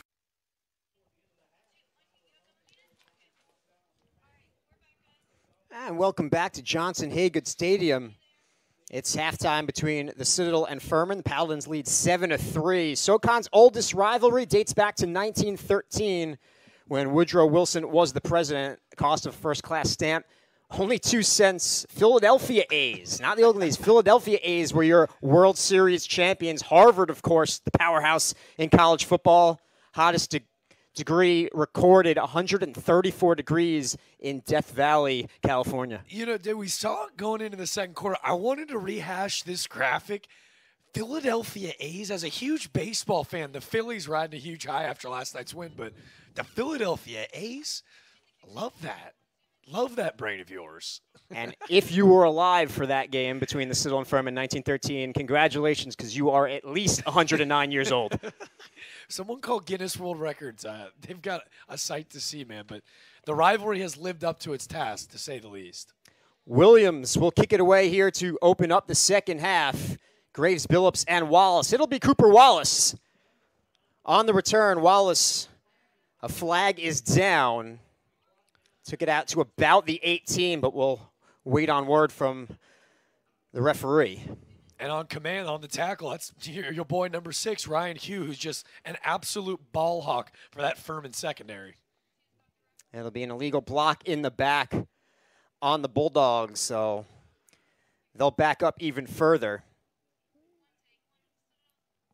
It'll be first down for the Citadel. The Citadel in the first half rushed for 69 yards, passed for 53. Unlikely balanced offense from the Bulldogs. I was going to say, when's the last time a first half has looked like that? But as a Citadel Bulldog faithful fan, you had to have loved to seen the maturation process of Ahmad Green in just that first half. I mean, when you look at what's to come, right, and what was in that Appalachian State ball game, a 49-0 beating, but that third quarter, right, if you look back at what they did in that third quarter, they controlled the ball for 11 minutes. Look to see them do that, but really punch the ball in the end zone this go-around. Njoku goes in motion. Green loses the handoff. Ball is still alive. Who has it? Paladins say they have it, and they do. Oh, what a big break for Furman to start the second half. They're going to get the ball inside the 5, and now it looks like it may remain with the Bulldogs. Here's the deal. I think he may have recovered the ball while on the ground. That's the big fella, number 0, Cameron Coleman, that kind of ripped it away. But it does appear that they said that Ahmad Green recovered the football after that botched snap and then recovered and then was punched out but was on the net. So the Bulldogs dodged the largest bullet possible, almost a turnover inside their 5 to begin the second half. And it's the third time today we've seen maybe a little miscommunication between the center, number 57, Mike Bartolucci, and that new quarterback, Ahmad Green. He's been really effective today, but kind of seeing some fresh mistakes take place here early. Conway in motion, and the give up the middle. That's Llewellyn. Makes his way down to the 7. Sam Llewellyn, redshirted here in 2018. He's been at the Citadel for 5 seasons. Game-winning 57-yard touchdown run last year at Chattanooga. One of a number of B-backs that they will use, Logan Billings as well. We've seen Braden Walker and Orlando Jones. Absolutely. It'll be interesting. We talked about those splits at halftime. 3rd and long, do they try to allow their punter to kind of remove itself to punt underneath the shadow of its own end zone, or do they take a shot and try to pick up the 3rd down in the air because Ahmad Green has been effective throwing the football today? Green back to pass. He'll loft one. Has Conway wide open. Makes the catch. Oh, the connection between Green and Conway, and it'll be a first down for the Citadel. And it looked like there was a little miscommunication in the secondary. Micah Robinson playing press coverage. He's going to allow the strong safety, Cam Brinson, to step in, but a little bit of miscommunication on the back end. And excuse me, it was actually Travis Blackshear, not Micah Robinson, but again, Ahmad Green absolutely throwing darts today. The passing game, how about that from the Bulldogs on this rivalry Saturday? Yeah, second catch for Ricky Conway. And we mentioned Tyler Cherry injured, so who will fill in for him? Hilton's done a great job at wide receiver, but the A-backs can play out wide as well, especially Conway. 1st and 10. Option for Green. He'll pitch it to Graves Billups, who hit some room on the outside. And he'll pick up about 4 or 5. A really nice tackle on the outside from Cam Brinson to allow that play to not go for any more than those 3 yards. But there's that typical Citadel offense where they're going to try to chip away 3 yards at a time. But maybe they reevaluate because Green has really thrown the ball effectively this afternoon. Green now 4 of 7 for 82 yards. And this is a guy in Ahmad Green. It was a 3,000-yard passer and 3,000-yard rusher in high school. He's a top 5 finalist for Mr. Football in South Carolina out of May River High School in Bluffton, although he lists his hometown as Baltimore. Born and raised in Baltimore, I believe he moved down to South Carolina in middle school. Absolutely. And, hey, a little Baltimore comparison. He moves a little bit like Lamar. He's got that almost middle infield type delivery from your quarterback that Lamar's kind of displayed at the NFL level. I think from Citadel faithful, obviously thinking about grad transfer Peyton Derrick going down with that injury, but you love to see what maybe the future might hold and what Ahmad Green's shown you this afternoon. His skill set a little bit similar to Jalen Adams, the former quarterback for the Citadel, who ran for 144 yards. Fumble here, and the ball is picked up and recovered by Furman. That's number 97, Bryce Stanfield, on the recovery. Well, let me tell you, there was a question about the last fumble. There's not a question here because Travis Blackshear absolutely lays the boom on this play. The first team SoCon selection with a huge impact play to change the momentum here in the second half. So the Paladins thought they had the fumble recovery inside the 5. Instead, they're going to have a fumble recovery at the 32. A big turnover, and Furman in business here early in the third quarter. God, just the instinctual play from Blackshear to shoot up from that position. He missed the block on the outside. Blackshear made him pay for it. The give is to Roberto. Bounces off several Bulldogs and makes his way down to the 26. We haven't said his name yet today, but Kyler Estes is that Mike linebacker for the Citadel Bulldogs. He's the leader. He really pioneers that defense. They're going to go as he goes. He's a hard-nosed football player, a really smart kid in the classroom. He was the first that contact there, but we see why that 230-pound running back on the back end for the Paladins is tough to tackle. He just always seems to be falling forward. Roberto, who ran for 44 in the first half, has some daylight. They won't catch him. Touchdown, Furman. And it just, completely untouched. Maybe a missed assignment on that defensive line. It looked like maybe Jay Smith missed that spot, but Dominic Roberto makes him pay for it. You're going to see, yep, they seal Kyler Estes right there on the outside. And Dominic Roberto, that's going to be the easiest 25-yard touchdown of his career there, Dave. And credit the blocking of Ryan Miller on Chris Beverly as the seas just parted for the Paladins. Absolutely. We talk about what that young man's future might look like at the next level. We said his name quite a bit in the first half. Haven't heard a lot since, but Ryan Miller at the next level. He can run it. He can block. But Dominic Roberto being that impact back here in the second half.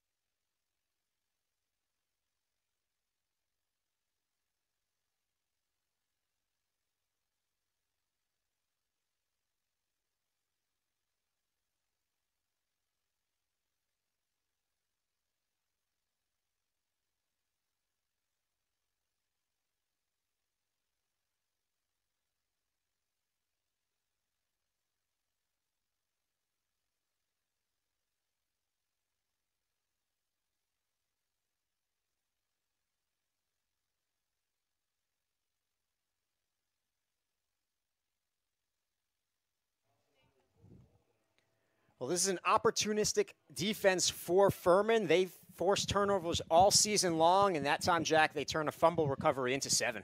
And again, cannot give enough credit to Travis Blackshear, but you could almost see that Citadel defense looked a little deflated after the unreal play from the preseason SoCon cornerback. But again, how does the Dell respond now, right? They've moved the ball well today, but it's been their ineffectiveness to score in the red zone. Look to see maybe a little misdirection out of their B-backs. A couple bodies to look out for. Cooper Wallace has been a stud with the ball in his hands. Maybe look for a little misdirection with him at attack. Graves Billups on kickoff return. Whew. He's tackled by Hugh Ryan. I'm telling you, that's back-to-back special teams play. We talked about it right before we went into halftime about how it wasn't a name we said a lot. But there's a reason that this young man is leading the team in tackles. He's made his impact felt on the special teams unit, and he sure as heck has done it at that free safety spot as well. Ryan and Brinson, the safeties for the Paladins, a talented pairing. Blackshear and Robinson at the corners. And they have guys in Morris and Yates who can start for a lot of other teams as well in the corner. They have a deep secondary, does Furman. 1st and 10 for the Citadel from their 22. And the handoff is to Orlando Jones. Nothing doing. No gain on the play. God, can you imagine trying to get in the way of Mr. Orlando Jones? That's a big body running downhill. I wouldn't want to tackle him. 5'10", 242.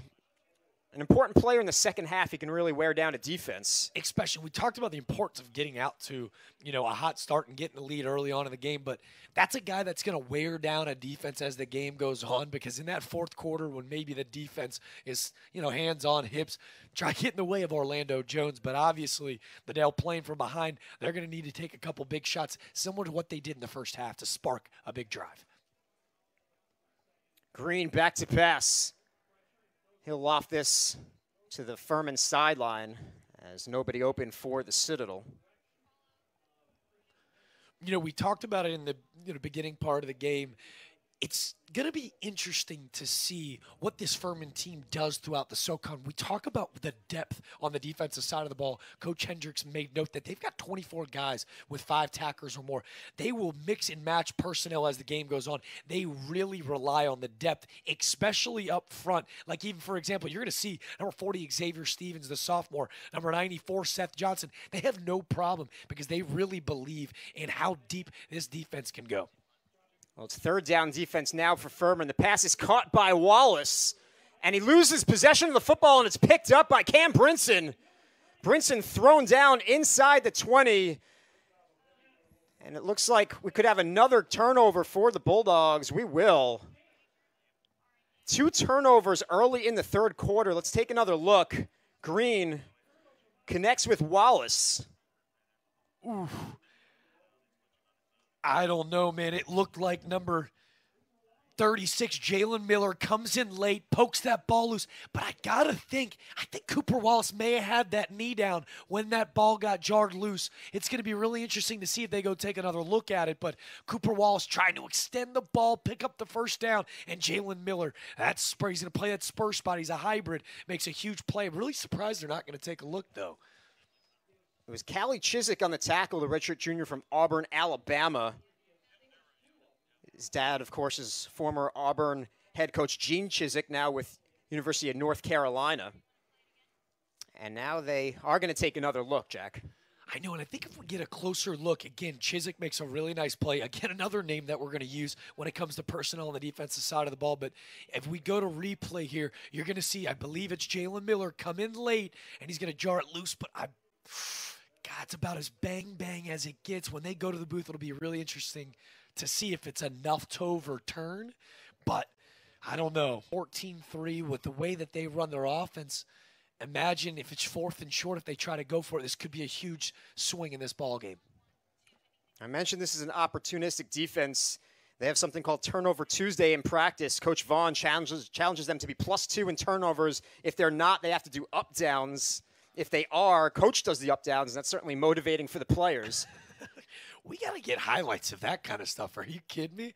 I'd love to see Coach Hendricks hitting a couple up-downs every Tuesday. Up-downs, not fun. Always used as a form of punishment for us back in the day. I was going to say reminiscent or Remember the Titans action, but today the Furman Paladins would be doing some up-downs with a couple interceptions on their side of the ball. So the ball will stay with Furman. We take one last look. Well, Brinson didn't fumble at the end of the play. It was Brinson on the recovery. Miller poked it loose. Chiswick on the tackle. 3 Paladins combine on the turnover. Excellent team defense. And now the give to Roberto, who's had some success here in the third quarter. A stiff arm, and Roberto fights his way down the sideline to the 5-yard line. We talk about how a guy can really wear a defense out. A 231-pound running back that runs a legitimate 4.5 40, that's going to be tough to tackle, especially late in the game. And you're going to see that really those twin towers we talked about up front for Furman. I mean, on that right tackle side, Pearson Toomey, who's battled injuries throughout his career. But there's a reason he was a preseason All-SoCon pick. He created a huge hole, and Roberto hit it. 1 touchdown already today. He gets the handoff here, plows his way forward, and bullies his way in for the touchdown. unreal. Watch, the feet never stop moving. We talked about on the outside. That time, they're going to go right behind the left guard, Jacob Johanning. Coach Hendricks meant it. Watch, that's a big-time hit, and you're going to see left tackle Anderson Tomlin with a nice hole there on the left side as well. But Johanning, Coach Hendricks said that he might be the most athletic offensive lineman he's got. But Roberto, with the feet continuously moving, is such a load to try to tackle, and that's going to extend that Paladin lead. Roberto took on 3 Bulldogs on that carry, found his way into the end zone. And the extra point from LePro is up and good. So Furman has opened up a 21-3 lead over the Citadel. You're watching college football on ESPN3.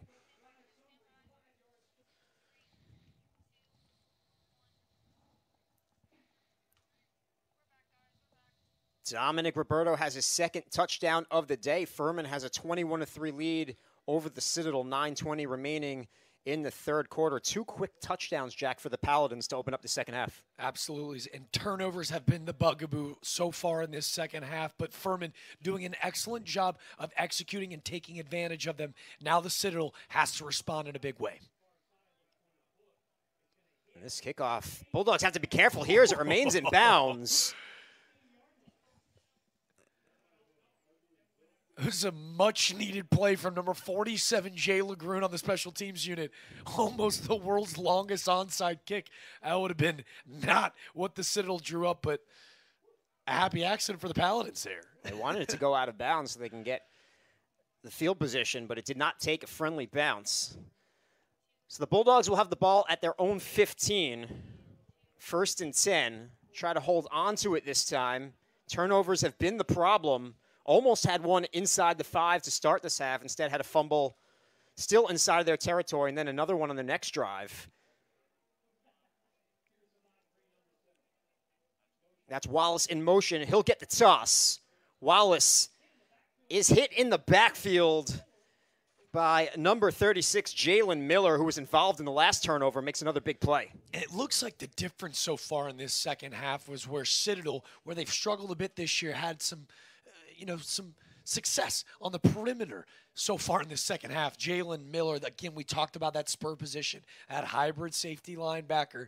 They've been able to sniff out that play on the outside. They're taking away that 3 to 5 yard gain where they easily had it in the first half. Furman making some excellent halftime adjustments so far here early in the third.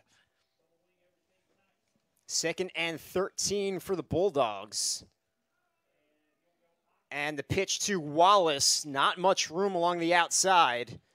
Picks up maybe a couple.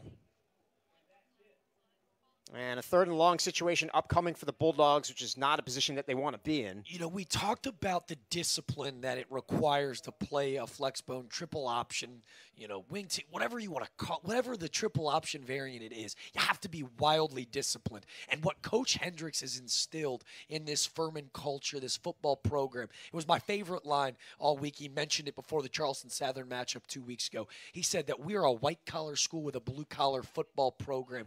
And boy, is this defense putting that to the case today. They are really playing excellent football here this afternoon. On 3rd and 13, Green steps up. Now he'll take off down the sideline. Run out of bounds, and he'll be short of the first down. So we'll have a punting situation coming for the Citadel. It's going to be about 4th and 5. Where we also saw Ahmad Green have some success in that first half, Dave, was his ability to extend the play with his feet. You're going to see here he's flushed out of the pocket from number 0, Cameron Coleman. But the difference so far in the second half has been they've almost played like a spy rover position. You see there Bryce McCormick just kind of hanging out and making sure Ahmad Green couldn't pick up the first down with his feet. They wanted him to play it in front. They ducked it underneath. A really nice play by McCormick to chase Green, the speedy Green, out of bounds. Here's Chiswick on the return. He's brought down by Chris Beverly. And now some pushing and shoving.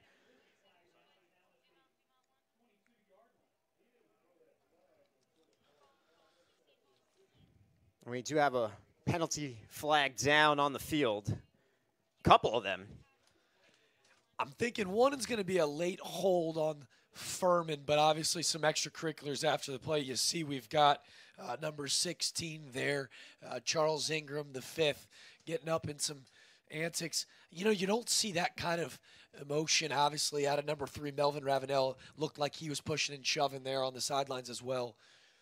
It'll be important now for the Citadel, obviously frustrated with the way the last couple of weeks have gone. This game seemingly starting to get out of reach for them to remain disciplined. It just takes one stop here. And coming in, a dislike between these two programs. You can't have two more different schools. Furman private, beautiful and plush. Citadel, you know, public school, military college, barracks. You know, I mentioned it earlier in the ball game. We talked about the hatred because of how different these experiences are for these student athletes with where they go to school.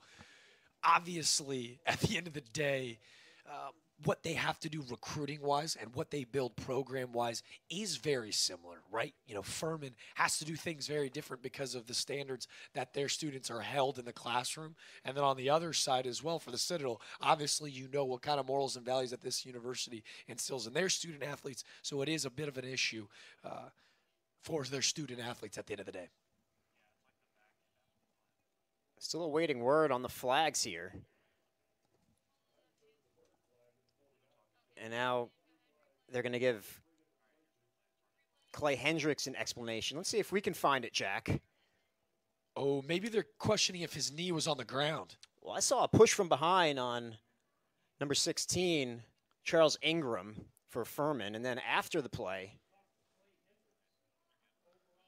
there's Ingram again. But if Chiswick's knee was down on the catch, then the block in the back would then be tacked on from where the spot of the foul was instead of where the play ended up. And then you tack on all of the extracurriculars afterwards. You know, I went to public high school. The math part of that, trying to add up all these yardages, I'm sure is what the referees are starting to add up as well. Well, Coach Hendricks is still getting an explanation from our officiating crew. Another look, Jack.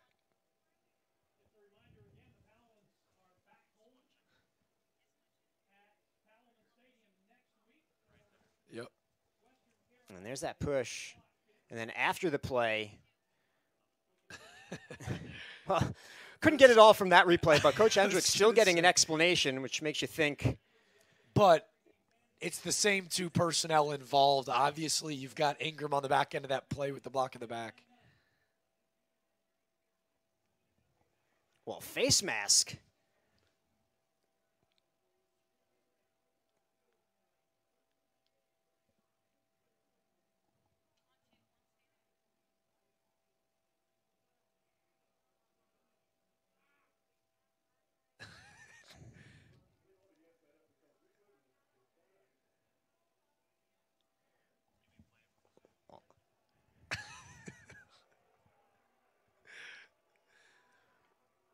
Well, everyone's confused here at Johnson-Haygood Stadium, including maybe our officiating crew. The boos are raining down from the fans.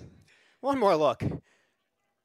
Well, we didn't see the face mask, but you're going to see number 16 jack up number 3, Melvin Ravenel. Sometimes it's not whoever hits first, it's whoever gets caught. And obviously, Ravenel gets caught at the end of the play, and that's what the referees see.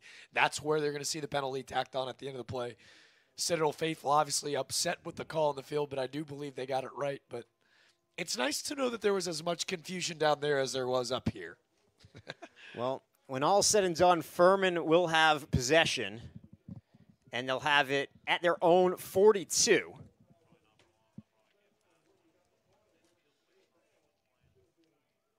Again, getting back to this matchup, when we asked Coach Clay Hendricks about it, he said, you know, it's a rivalry matchup. We can always judge by how we practice. Had a good midweek practice coming off the disappointing loss last week. They did not play up to standards really the last couple of weeks, even in the win against CSU.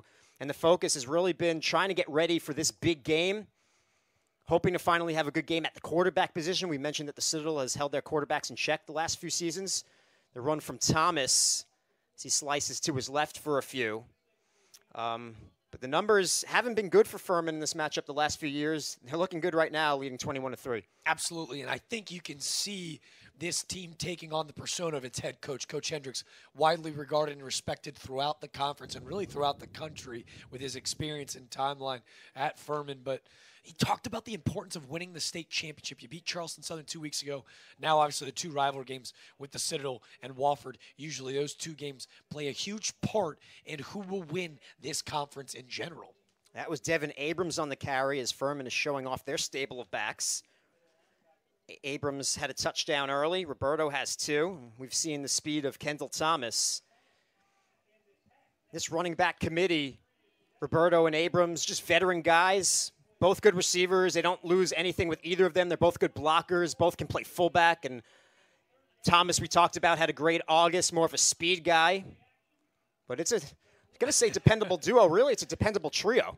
Look how happy he is. We're going to talk about the running back by committee, but Citadel faithful showing a little bit of love. But, ooh, a nice play there on a 3rd and short. It's going to leave Coach Hendricks up with a huge question mark, but there he is. There's that Mike linebacker, Calaressis, with a huge tackle to stop Abrams and hold it to a 4th and 1. A Hatchet on the wrap-up as well. It looks like we have a flag on the field.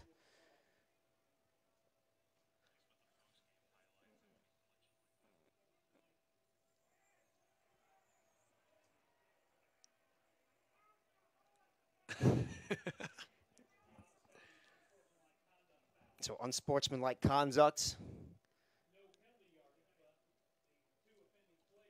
But the penalties are going to offset here. I was going to say you're starting to see the rivalry relationship start to take part.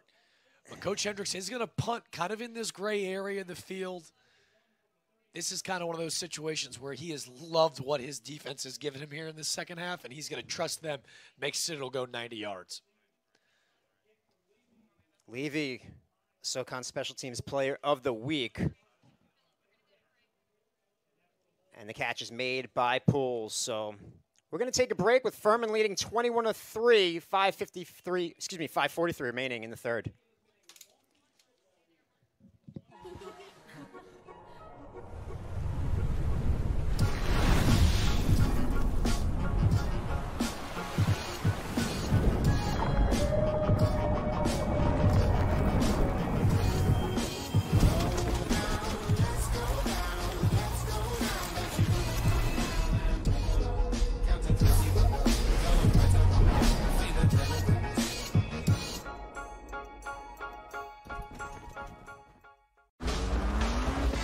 Conquer the great outdoors or the great indoors.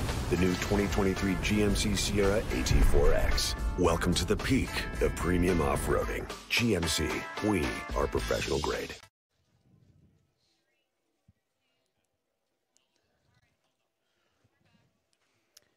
Back at Johnson Haygood Stadium, the Bulldogs' #1 goal on offense today was to score points, possess the football, hold the football, be more physical than they were last week. Here's a pitch to Wallace. Breaks one tackle, trying to get back to the line of scrimmage. They didn't want this to carry over, so hoping to pick up the pace a bit today. They're not being shut out. They do have the 3 points on the board from the first half, but hoping to get a touchdown drive here in the second half with 5:25 remaining in the third quarter. But again, not to sound like a broken record, but the difference so far in the second half is Citadel's inability to get out to that perimeter, pick up yards on that outside of the tackle boxes, because a really nice play by Cam Brinson to slide by Christian Hilton, the blocking receiver on the outside. He makes a really nice play to kind of blow it up. Obviously, he doesn't make the tackle, but Wallace isn't able to extend the play, and Citadel is not able to stay on time with the yardage. Njoku in motion. He's yet to touch the football today. Green back to pass. Looking for Njoku, and on cue, they connect. The catch from Nakem Njoku, a grad student out of Hampton, Georgia. Another look, Jack. Njoku, the last guy to have a touchdown for the Citadel team. We've seen a lot of success out of this Citadel passing game today. Njoku kind of just fakes. He's almost a decoy, right? He goes to block on the outside for Green, who looks like he's going to extend it to the outside, and at the last second just splits right up the middle of that seam, completely untouched. I'm going to be interested to see, as they've struggled to run the football on the outside, if maybe Citadel continues to try to pass it, as you've seen Furman continue to stack the box. Green again, back to pass, steps up, and he'll take off. Green, plenty of daylight. Finally, he's tracked down at about the 26-yard line. Oh, what a run from Ahmad Green, the redshirt freshman from Baltimore, Maryland. There you go, and as you can see, they go to that I formation. He backs up into that process. And look, Furman blitzes heavy on that left side. When he sees the gap and hole open up, he takes off, and there's no catching him with the way he's been able to run. He puts a nasty little move on that outside cornerback, Michael Robson, puts the foot in the ground and takes off. That's a huge play. And again, we mentioned it coming into this ballgame. Only 5 plays over 20 yards from the line of scrimmage. That's already their third today, looking to equal that moment.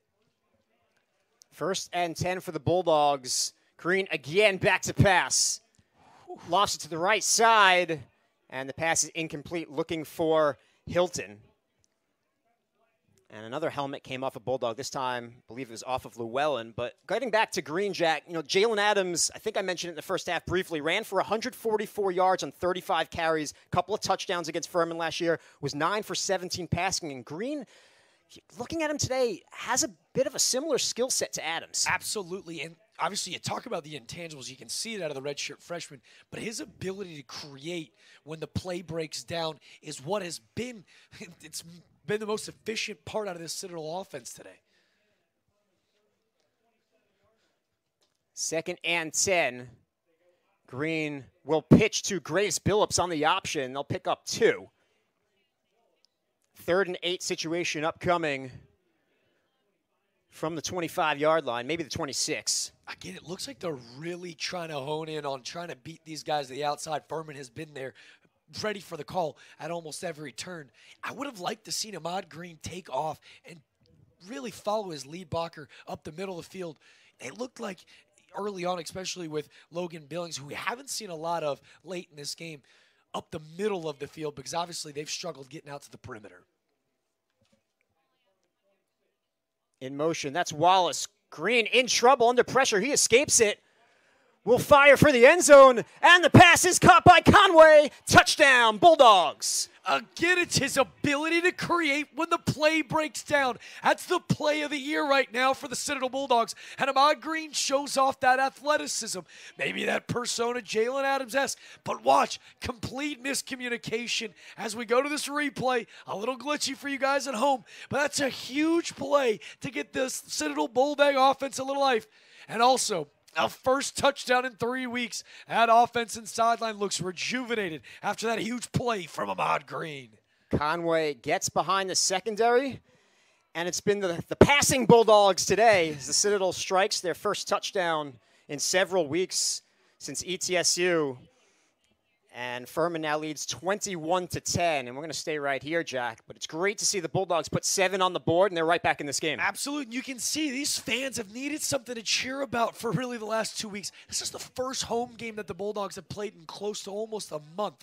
But what this team has got to be excited about, even in the future, is Ahmad Green's ability to create outside the pocket after the play's broken down.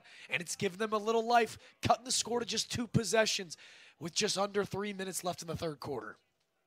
Been impressed with what we've seen today from rookie Conway. Has several catches. The grad transfer from LIU, the Long Islander, out of Lindenhurst. It's out in Suffolk County. There you go. Up near your neck of the woods, right? Been a great addition for the Citadel this season. One of those 11 grad transfers. Changing landscape of college football. More transfers than ever before for the Bulldogs. And the kickoff from Kintner is into the end zone. To your point about how difficult sometimes it is, obviously the MBA program here at the Citadel speaks for itself. The University, Charleston, all speaks for itself. That part of it, of the recruiting process, should be easy. But they do talk about how difficult it is to get ingrained in this culture. 11 grad transfers.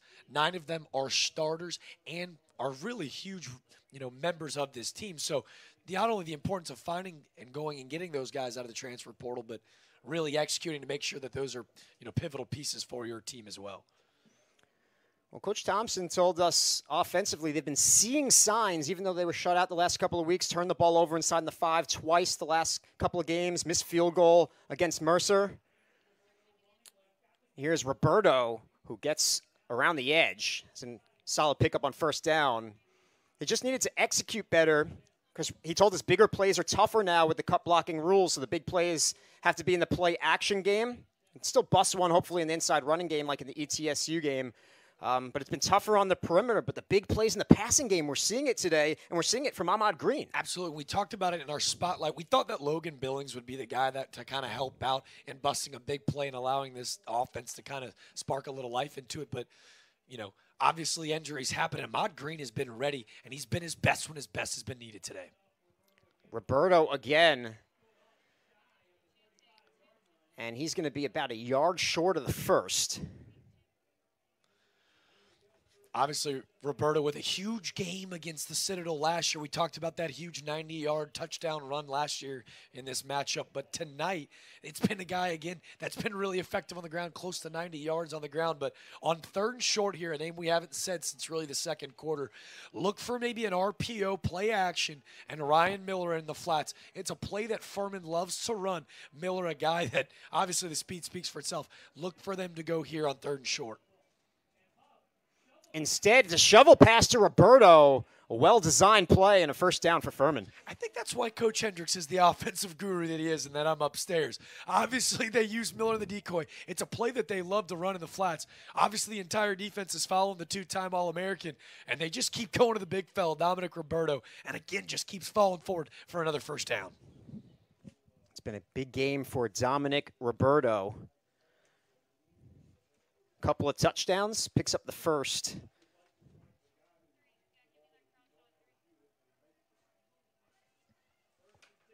First and 10 for the Paladins at the 41. Roberto behind Huff, who's in the gun.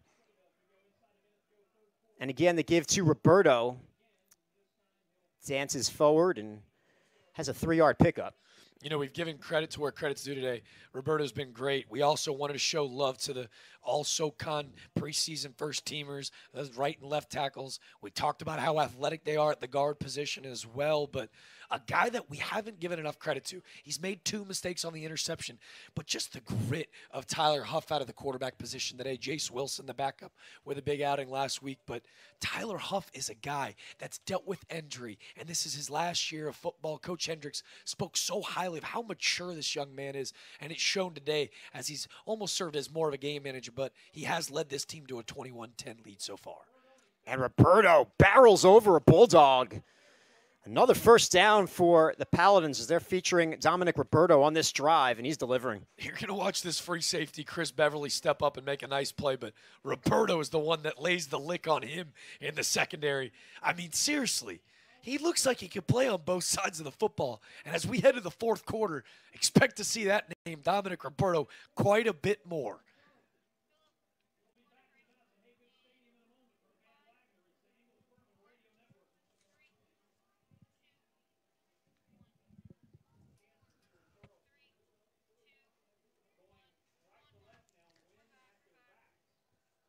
"15 minutes left for the Bulldogs, who trail by 11. Furman driving behind the power running of Dominic Roberto. First and 10 for the Paladins. And the give, once again, is to Roberto. Makes a few cuts. And another first down run from the big fella, 231-pound running back, Dominic Roberto. And if we go to replay here, you're going to see the hole that was opened up on the left side by the whole SoCon selection, Anderson Tomlin. But how athletic this left guard, Jacob Johanning, is, because Roberto is seeing the hole and he's hitting it. He's not dancing around. He's finding it and he's hitting it. Because if it ain't broke, don't fix it. And that's what this Paladin offense has done really this entire second half. Well, Coach Thompson told us on defense has to do 2 things today. Have to stop the running back, hurt them twice last year on long runs, and have to stop the tight end, who's an All-American. Held the tight end in check. They have not stopped this running back in Roberto. Better there. Picks up a couple. Absolutely. And usually, you know, what we saw on that first drive, right, where Furman had a lot of success running the football, but they'd also beat you on the play action after 2-3 runs. They beat you up, take a shot. At this point in the game, Coach Hendricks respects what they've done on this other sideline to get back into the ball game. As you see here, Coach Hendricks, what they've been able to do offensively, the offensive guru mind that he is, he's just trying to kill this clock at this point. This is where that time of possession becomes really hurtful for that Citadel defense. They've been on the field for quite a while. And at this point, if they can get 6, it really puts Citadel in a tough spot here in the fourth. And they've held on to the ball here in the second half. A couple of interceptions thrown in the first half. This is Abrams who breaks loose for another Paladin first down. And Coach Hendricks told us, we've been leaving too many points on the field. We've moved the ball on everyone, but have to address the recent turnovers. Saw them in the first half, but no turnovers in the second half. Absolutely. And I think in that Sanford loss, Jace Wilson, who at face value had a really incredible ball game, 2 touchdowns, 2 for over 330. But it was their inefficiencies in the red zone where they were able to kind of lose that game, not limiting the big play on the run defensively. Obviously, you've seen them play great defense on the ground so far in the second half, but offensively, they're just going to try to wear you out in the running game, it appears today. Miller in motion. The give is to Abrams. He's wrapped up. That's Carson Hatchett. Hatchett, a preseason second-team All-SoCon selection. Was second-team All-SoCon All-Freshman team as well back in 2021. He's a strong kid from Florida. A couple of sacks last fall. Had 1 sack in the spring COVID season. Won this season against Campbell. So we talked about the big plays that this defense has been able to convert. We've seen a couple sacks from Hassan Black, Dominic Poole, and Destin Mack in the backfield. We talked about bending and not breaking. If this defense can hold the 3, it allows their offense to keep them in the game. And then you're still within the 2 scores. This is Abrams. Plunges forward. And forward progress will leave him about 4 yards short. This will be 3rd and 4 for the Paladins. It's a really nice play by that Sam linebacker, Brian Hoare. He kind of meets Adams right there in the gap. Makes a really nice play to wrap him up. But you can tell these guys really don't like each other. It makes it just that much more fun to, kind of call and watch as a viewer.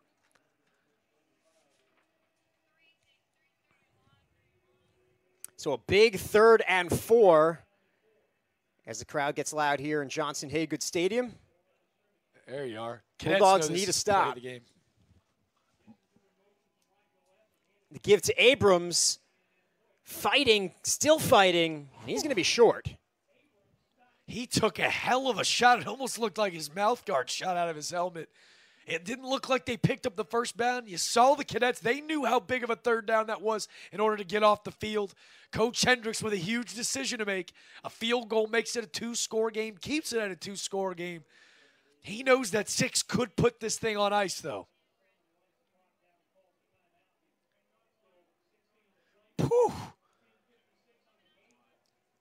He was stuffed by Marquise Blunt. Haven't said his name yet today. He's been banged up this season. Didn't play at App State, a preseason second-team All-SoCon selection. Led the team in sacks last year. And now we're going to have a time out on the field, so that'll take us to a break as well. 10:42 left to go. The Paladins lead 21-10.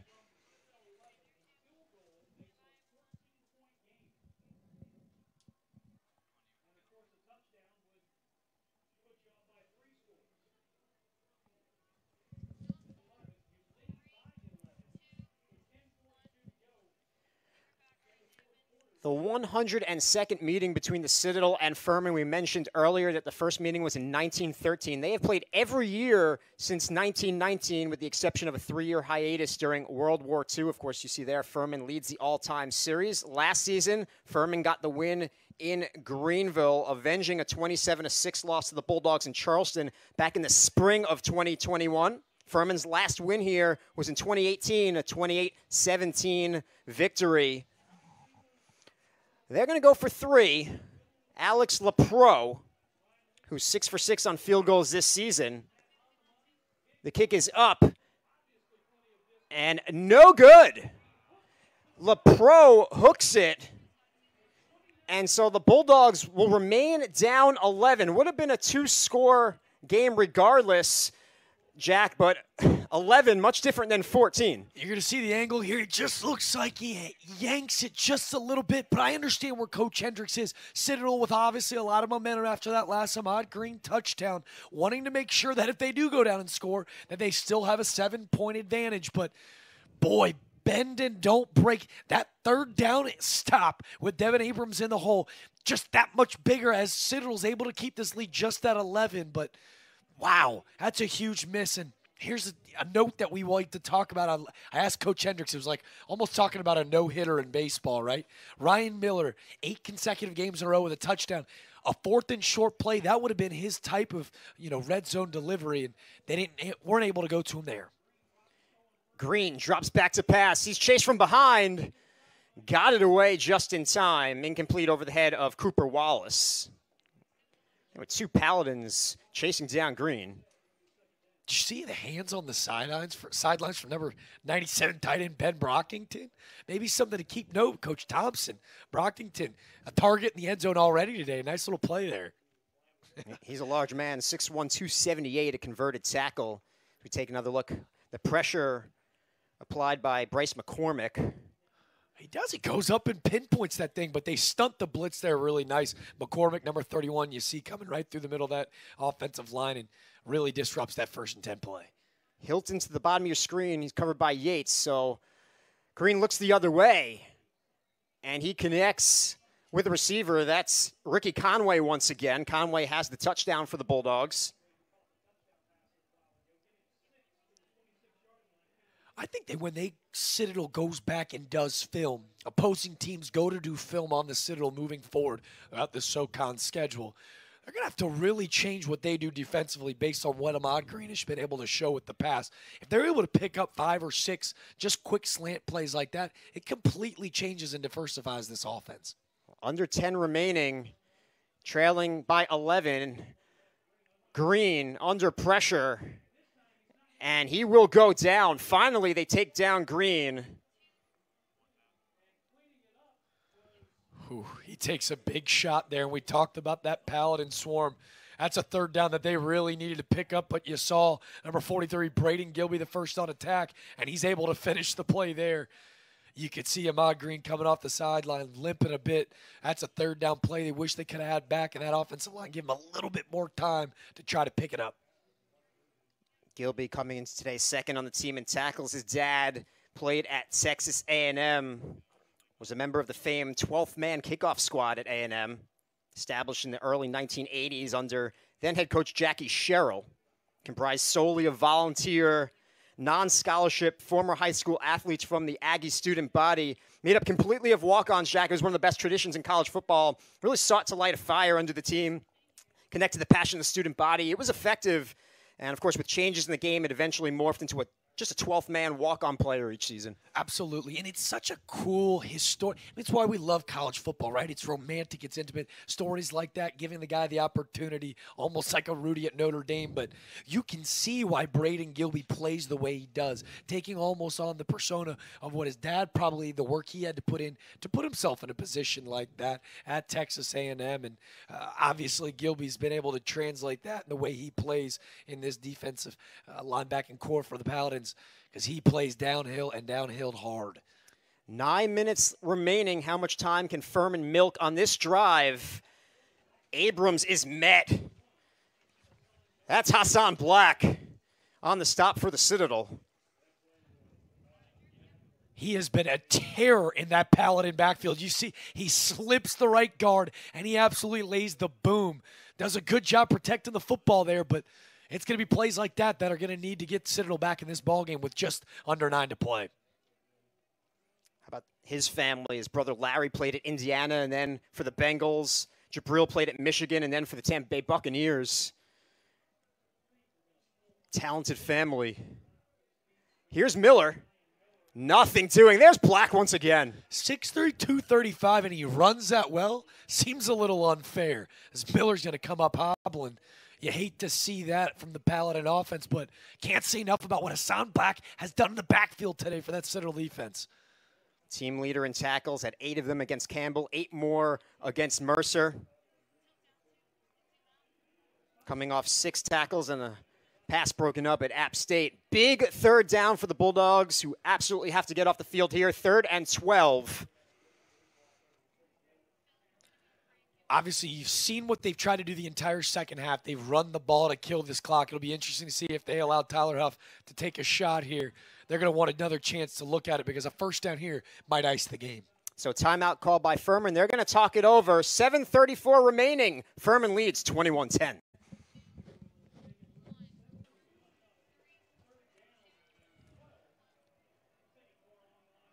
Third and 12 for Furman from their own 40. Jack, do you take the conservative approach here and milk some clock, or do you try to pick up this first down? Coach Hendricks trusts his defense, but look to see maybe Huff take a shot.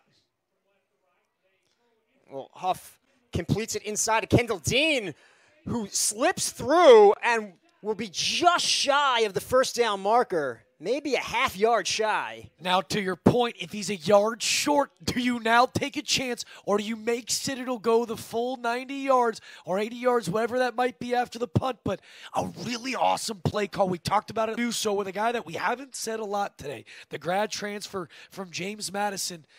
Kendall Dean slips through. It's a huge play, but you can see the Citadel defense revved up. It'll be interesting to see a similar position early in the first half. Will they opt out and punt the ball away? So less than 7 minutes remaining as the clock continues to tick. A huge 4th and 1 upcoming. And now a timeout is going to be called. So I'll check that. It's a penalty. Yeah. So they'll take the delay of game. And we'll stay right here. Very similar to that play early. That they trust their punters so much, they want to give them the extra 5 yards to allow them to really try to boot it and, coffin corner it, make Citadel go the ride. But it's a testament to how much he trusts this defense, Coach Hendricks, and this Furman coaching staff. I wondered how difficult this matchup would be, Jack, because, playing the Citadel after Samford, two completely different styles of offense. This one will roll into the end zone for a touchback. But playing those two different teams, Coach Hendricks told us if we waited till this week to get ready, it would be hard. But we play them every year. We have a history against them. Most of the defense back this season.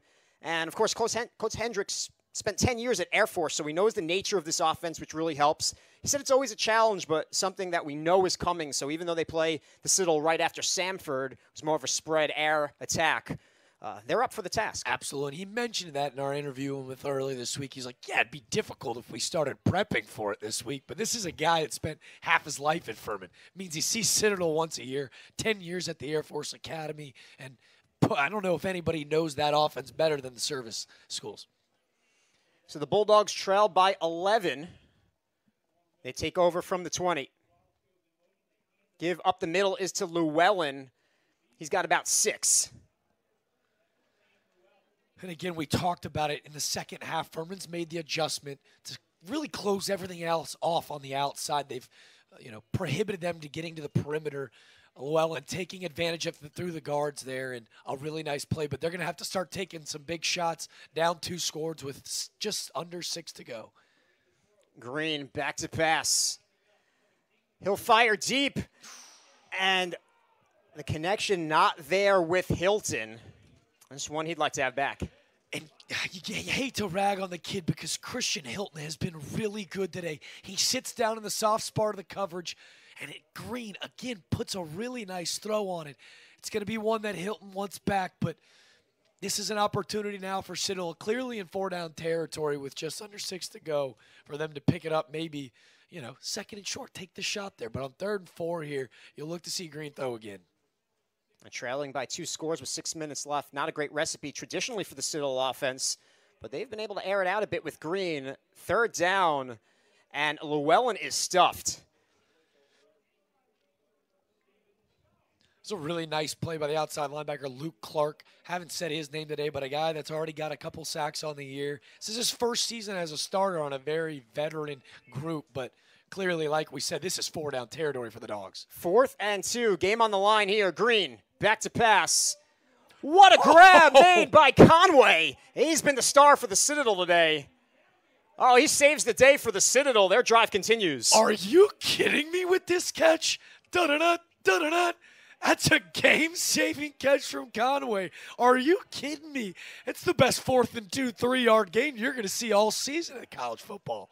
The A-back showing off his receiving skills. A one-handed grab. Green down the middle of the field over the head of Wallace. Nobody home for the Bulldogs. But the clock stops with 5:12 remaining. Going back to that 3rd and 4 play, they pick up the 2 yards. I was surprised they didn't throw the ball there, knowing that on a 4th and 2 spot, you realistically got a better opportunity to pick it up in the air. But Conway with a game-saving catch. I don't know if you're going to see a more exciting 3-yard game in maybe college football the rest of the season. Conway's been tremendous today for the Bulldogs, a grad transfer from LIU. Long Islander with great hands. Adams back to pass once again to the right sideline, and this time he completes to Hilton. You love the confidence of a guy like Ahmad Green to go back to Hilton. He's been your guy all day long. No fear you drop the last one. We're going to come right back to you, but Green's got a little bit of zip on that fastball there. He's really delivering the ball, putting it right on the numbers. Again, I sound like a broken record, but if I'm a Citadel fan, I got to be excited about the future with this young freshman commanding the ship today.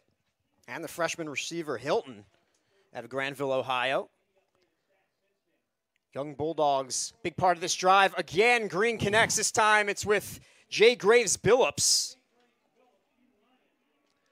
And this passing offense clicking for the Citadel. I know, coming in today, we do all our prep, we do all our homework. This is a triple option offense. We're going to run the ball down your throats.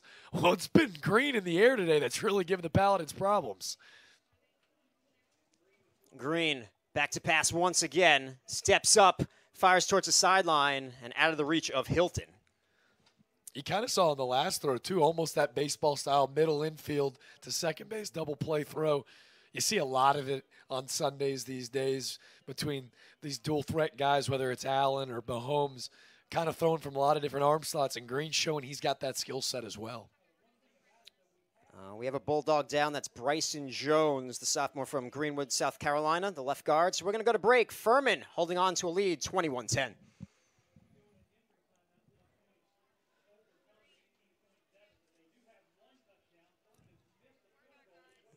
The Bulldogs have the ball at the 44, trailing by 11, 4:20 remaining.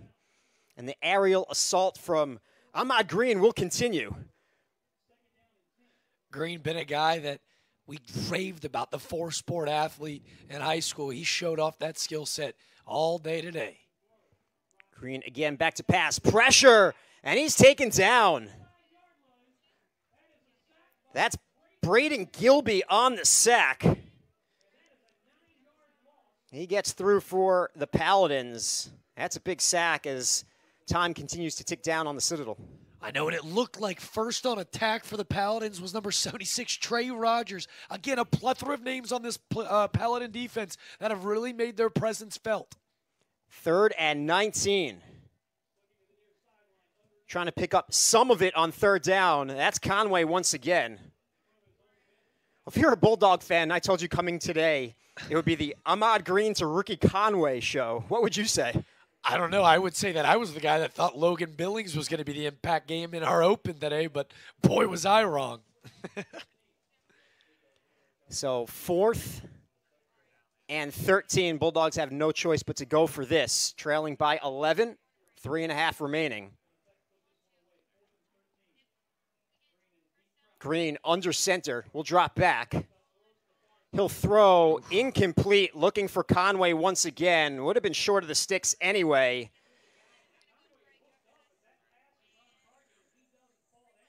You're going to see he's going to go back to Conway on the far side of the field. It's a throw that he wishes he could have back, but Conway has become slowly Green's favorite target today, a piece that could be integral moving forward in the SoCon season.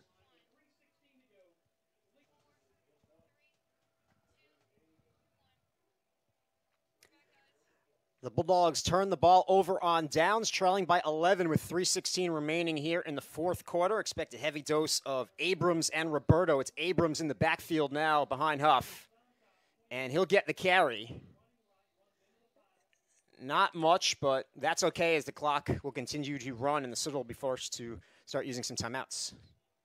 you know, what we've seen out of Coach Hendricks' dual-threat quarterbacks so far up to this point in the year is a lot of them getting out of the pocket, taking off to run. That is where Huff dislocated the elbow in that game against Charleston Southern. So we've seen a lot more ground attack from the running back committee today, and it's been wildly effective for the Paladins.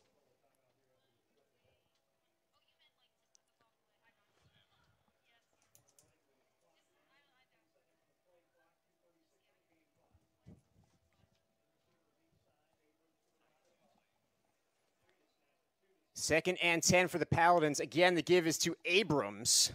He'll slice left, and he'll set up a 3rd and long situation. Absolutely. We noted it after that first down play. It looks like the Citadel will use a timeout here to stop that clock. It looks like they will come to the sideline, use that timeout here. With still 3 timeouts to go, down just 11 in a rivalry game. It's a pride deal. Was surprised Coach Thompson didn't use one after that first play, but you know, like we talked about, you see Jace Wilson meeting Devin Abrams there. We've seen Coach Hendricks' quarterbacks get outside of the pocket, use their legs to affect the team, but they seem to have found a strategy that has worked for them today, and that's been, death by that running back committee. He talked about how good, obviously, his backs are in Dominic Roberto and Devin Abrams. We've seen flashes of the speed of Kendall Thomas, but what Coach Hendricks and this Furman team have to be really excited about as they move forward into this Southern Conference rest of their schedule, they've got to be excited about their ability to score in the red zone, take advantage of the miscues that the Citadel was able to cough up on that other side of the field. And not the best game that a Coach Hendricks team has played, but a win, as it seems, indeed. Well, they took advantage of the turnovers in the second half. They have an 11-point lead, 3rd and 8. 2:24 remaining. Expect them to keep it on the ground here. Huff out of the gun. Ooh. And a flag flies. We're going to have a false start on Furman. I think it's going to be number 81, Parks Gissinger. You know, we took note after that last possession. The 2-time All-American Ryan Miller did limp off the field, so we're going to see a lot of Gissinger here. Obviously, this is a running down, but this would be a situation that they'd feel really comfortable with a dump-off pass to Miller and let him do the thing with the ball in his hands. But as we see the Cadets here looking for a big third-down stop, this would be that time of the day, time of the afternoon where maybe one of those superstar corners make a play to swift the tides. Abrams to the right of Huff. Kendall Thomas is behind. It will be Thomas. And the Bulldogs will have the stop. So 4th down coming. Citadel will get possession after the punt. They trail by 11, 2:19 remaining. Absolutely, and you love to see the defense with a big stand. Furman's offensive line really has had its way where Citadel has been really effective as that linebacking core, which I'm sure Coach Thomason and his defensive staff are going to be really excited about moving forward. But, you know, we talked about the Southern Conference in general. You know, obviously both of these teams entering this matchup, both 1-1, understanding that these teams are going to have to beat each other up the rest of the season, right? 1 or 2 losses in this conference, you could still win a conference championship. You could see a winner with 3 this season the way the SoCon's going to beat each other up. I know the Citadel is happy to be back home today, playing in front of their home fans, their first home game in 28 days. Last time they were here in Johnson-Haygood was September 10th against ETSU. We do have to show a little love. Johnson-Haygood showed out. It's obviously Parents Weekend. Saw a lot of baby blue and two-tone blue out here today. It's a great showing. Poole allows it to go over his head, and it's going to be downed inside the 5 at the 3-yard line, so the Bulldogs will have their work cut out. 2:09 remaining. You know, we talked about how important time of possession was to both of these ball clubs entering the contest, but today it's been the battle of field position, and Furman clearly has taken advantage of that today so far.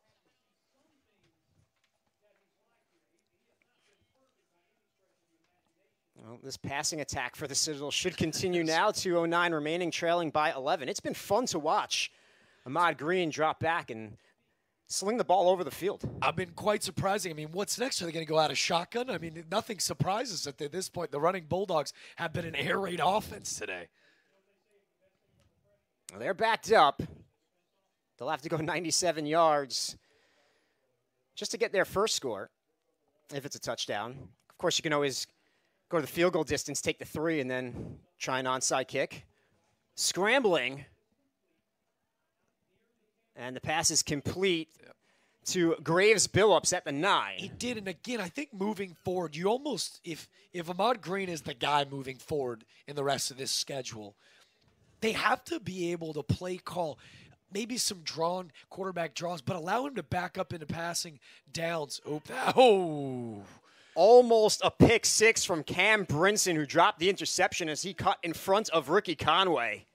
Well, he was walking in for 6 as we were congratulating Green on an incredible day so far.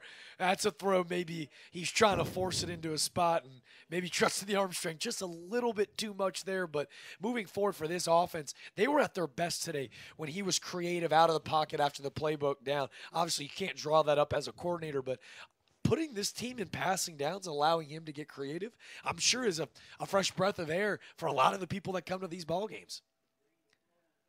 Green has some time.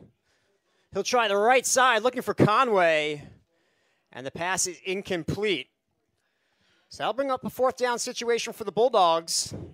Game on the line here. We missed it there, but Micah Robinson was in really great coverage against Conway there. Robinson, a redshirt sophomore out of Atlanta, Georgia. This is his first year in the starting role. Again, we talked about how deep personnel-wise this defense is. He's been a guy that's learned a lot under the senior Travis Blackshear. Obviously, Blackshear's got his name imprinted all over this contest, but, you know, in this passing game, Micah Robinson is going to be huge for Furman going down the road.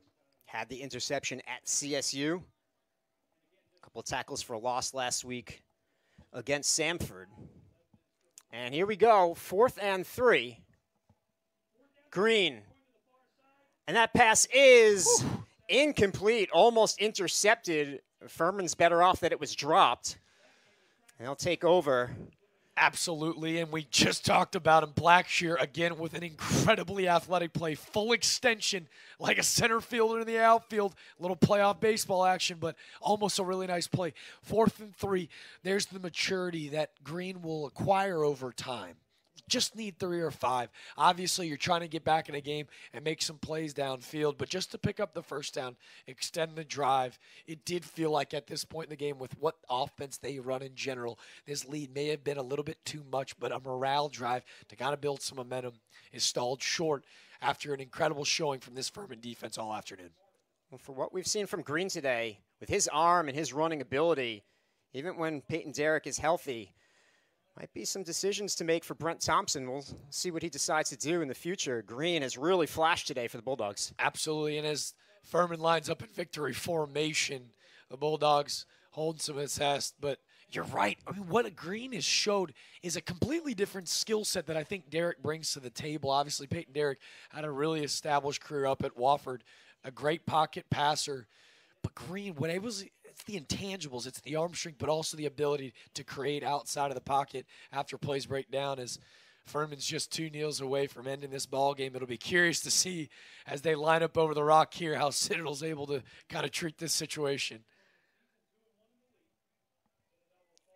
Furman will return home to Greenville to take on Western Carolina next weekend as Huff takes a knee. And again, some words, some pushing and shoving.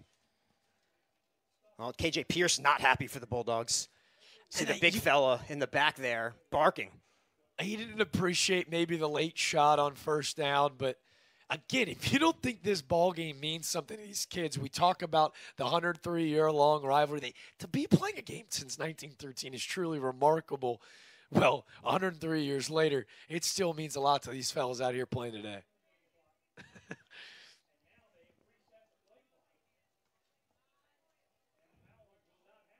Now the Paladins won't have to snap it as the clock will run down on the Citadel. Furman defeats the Citadel 21-10. Take advantage of a couple of turnovers from the Bulldogs in the third quarter. 2 touchdowns from Dominic Roberto, 1 from Devin Abrams in the first half, and the 11-point win, Jack.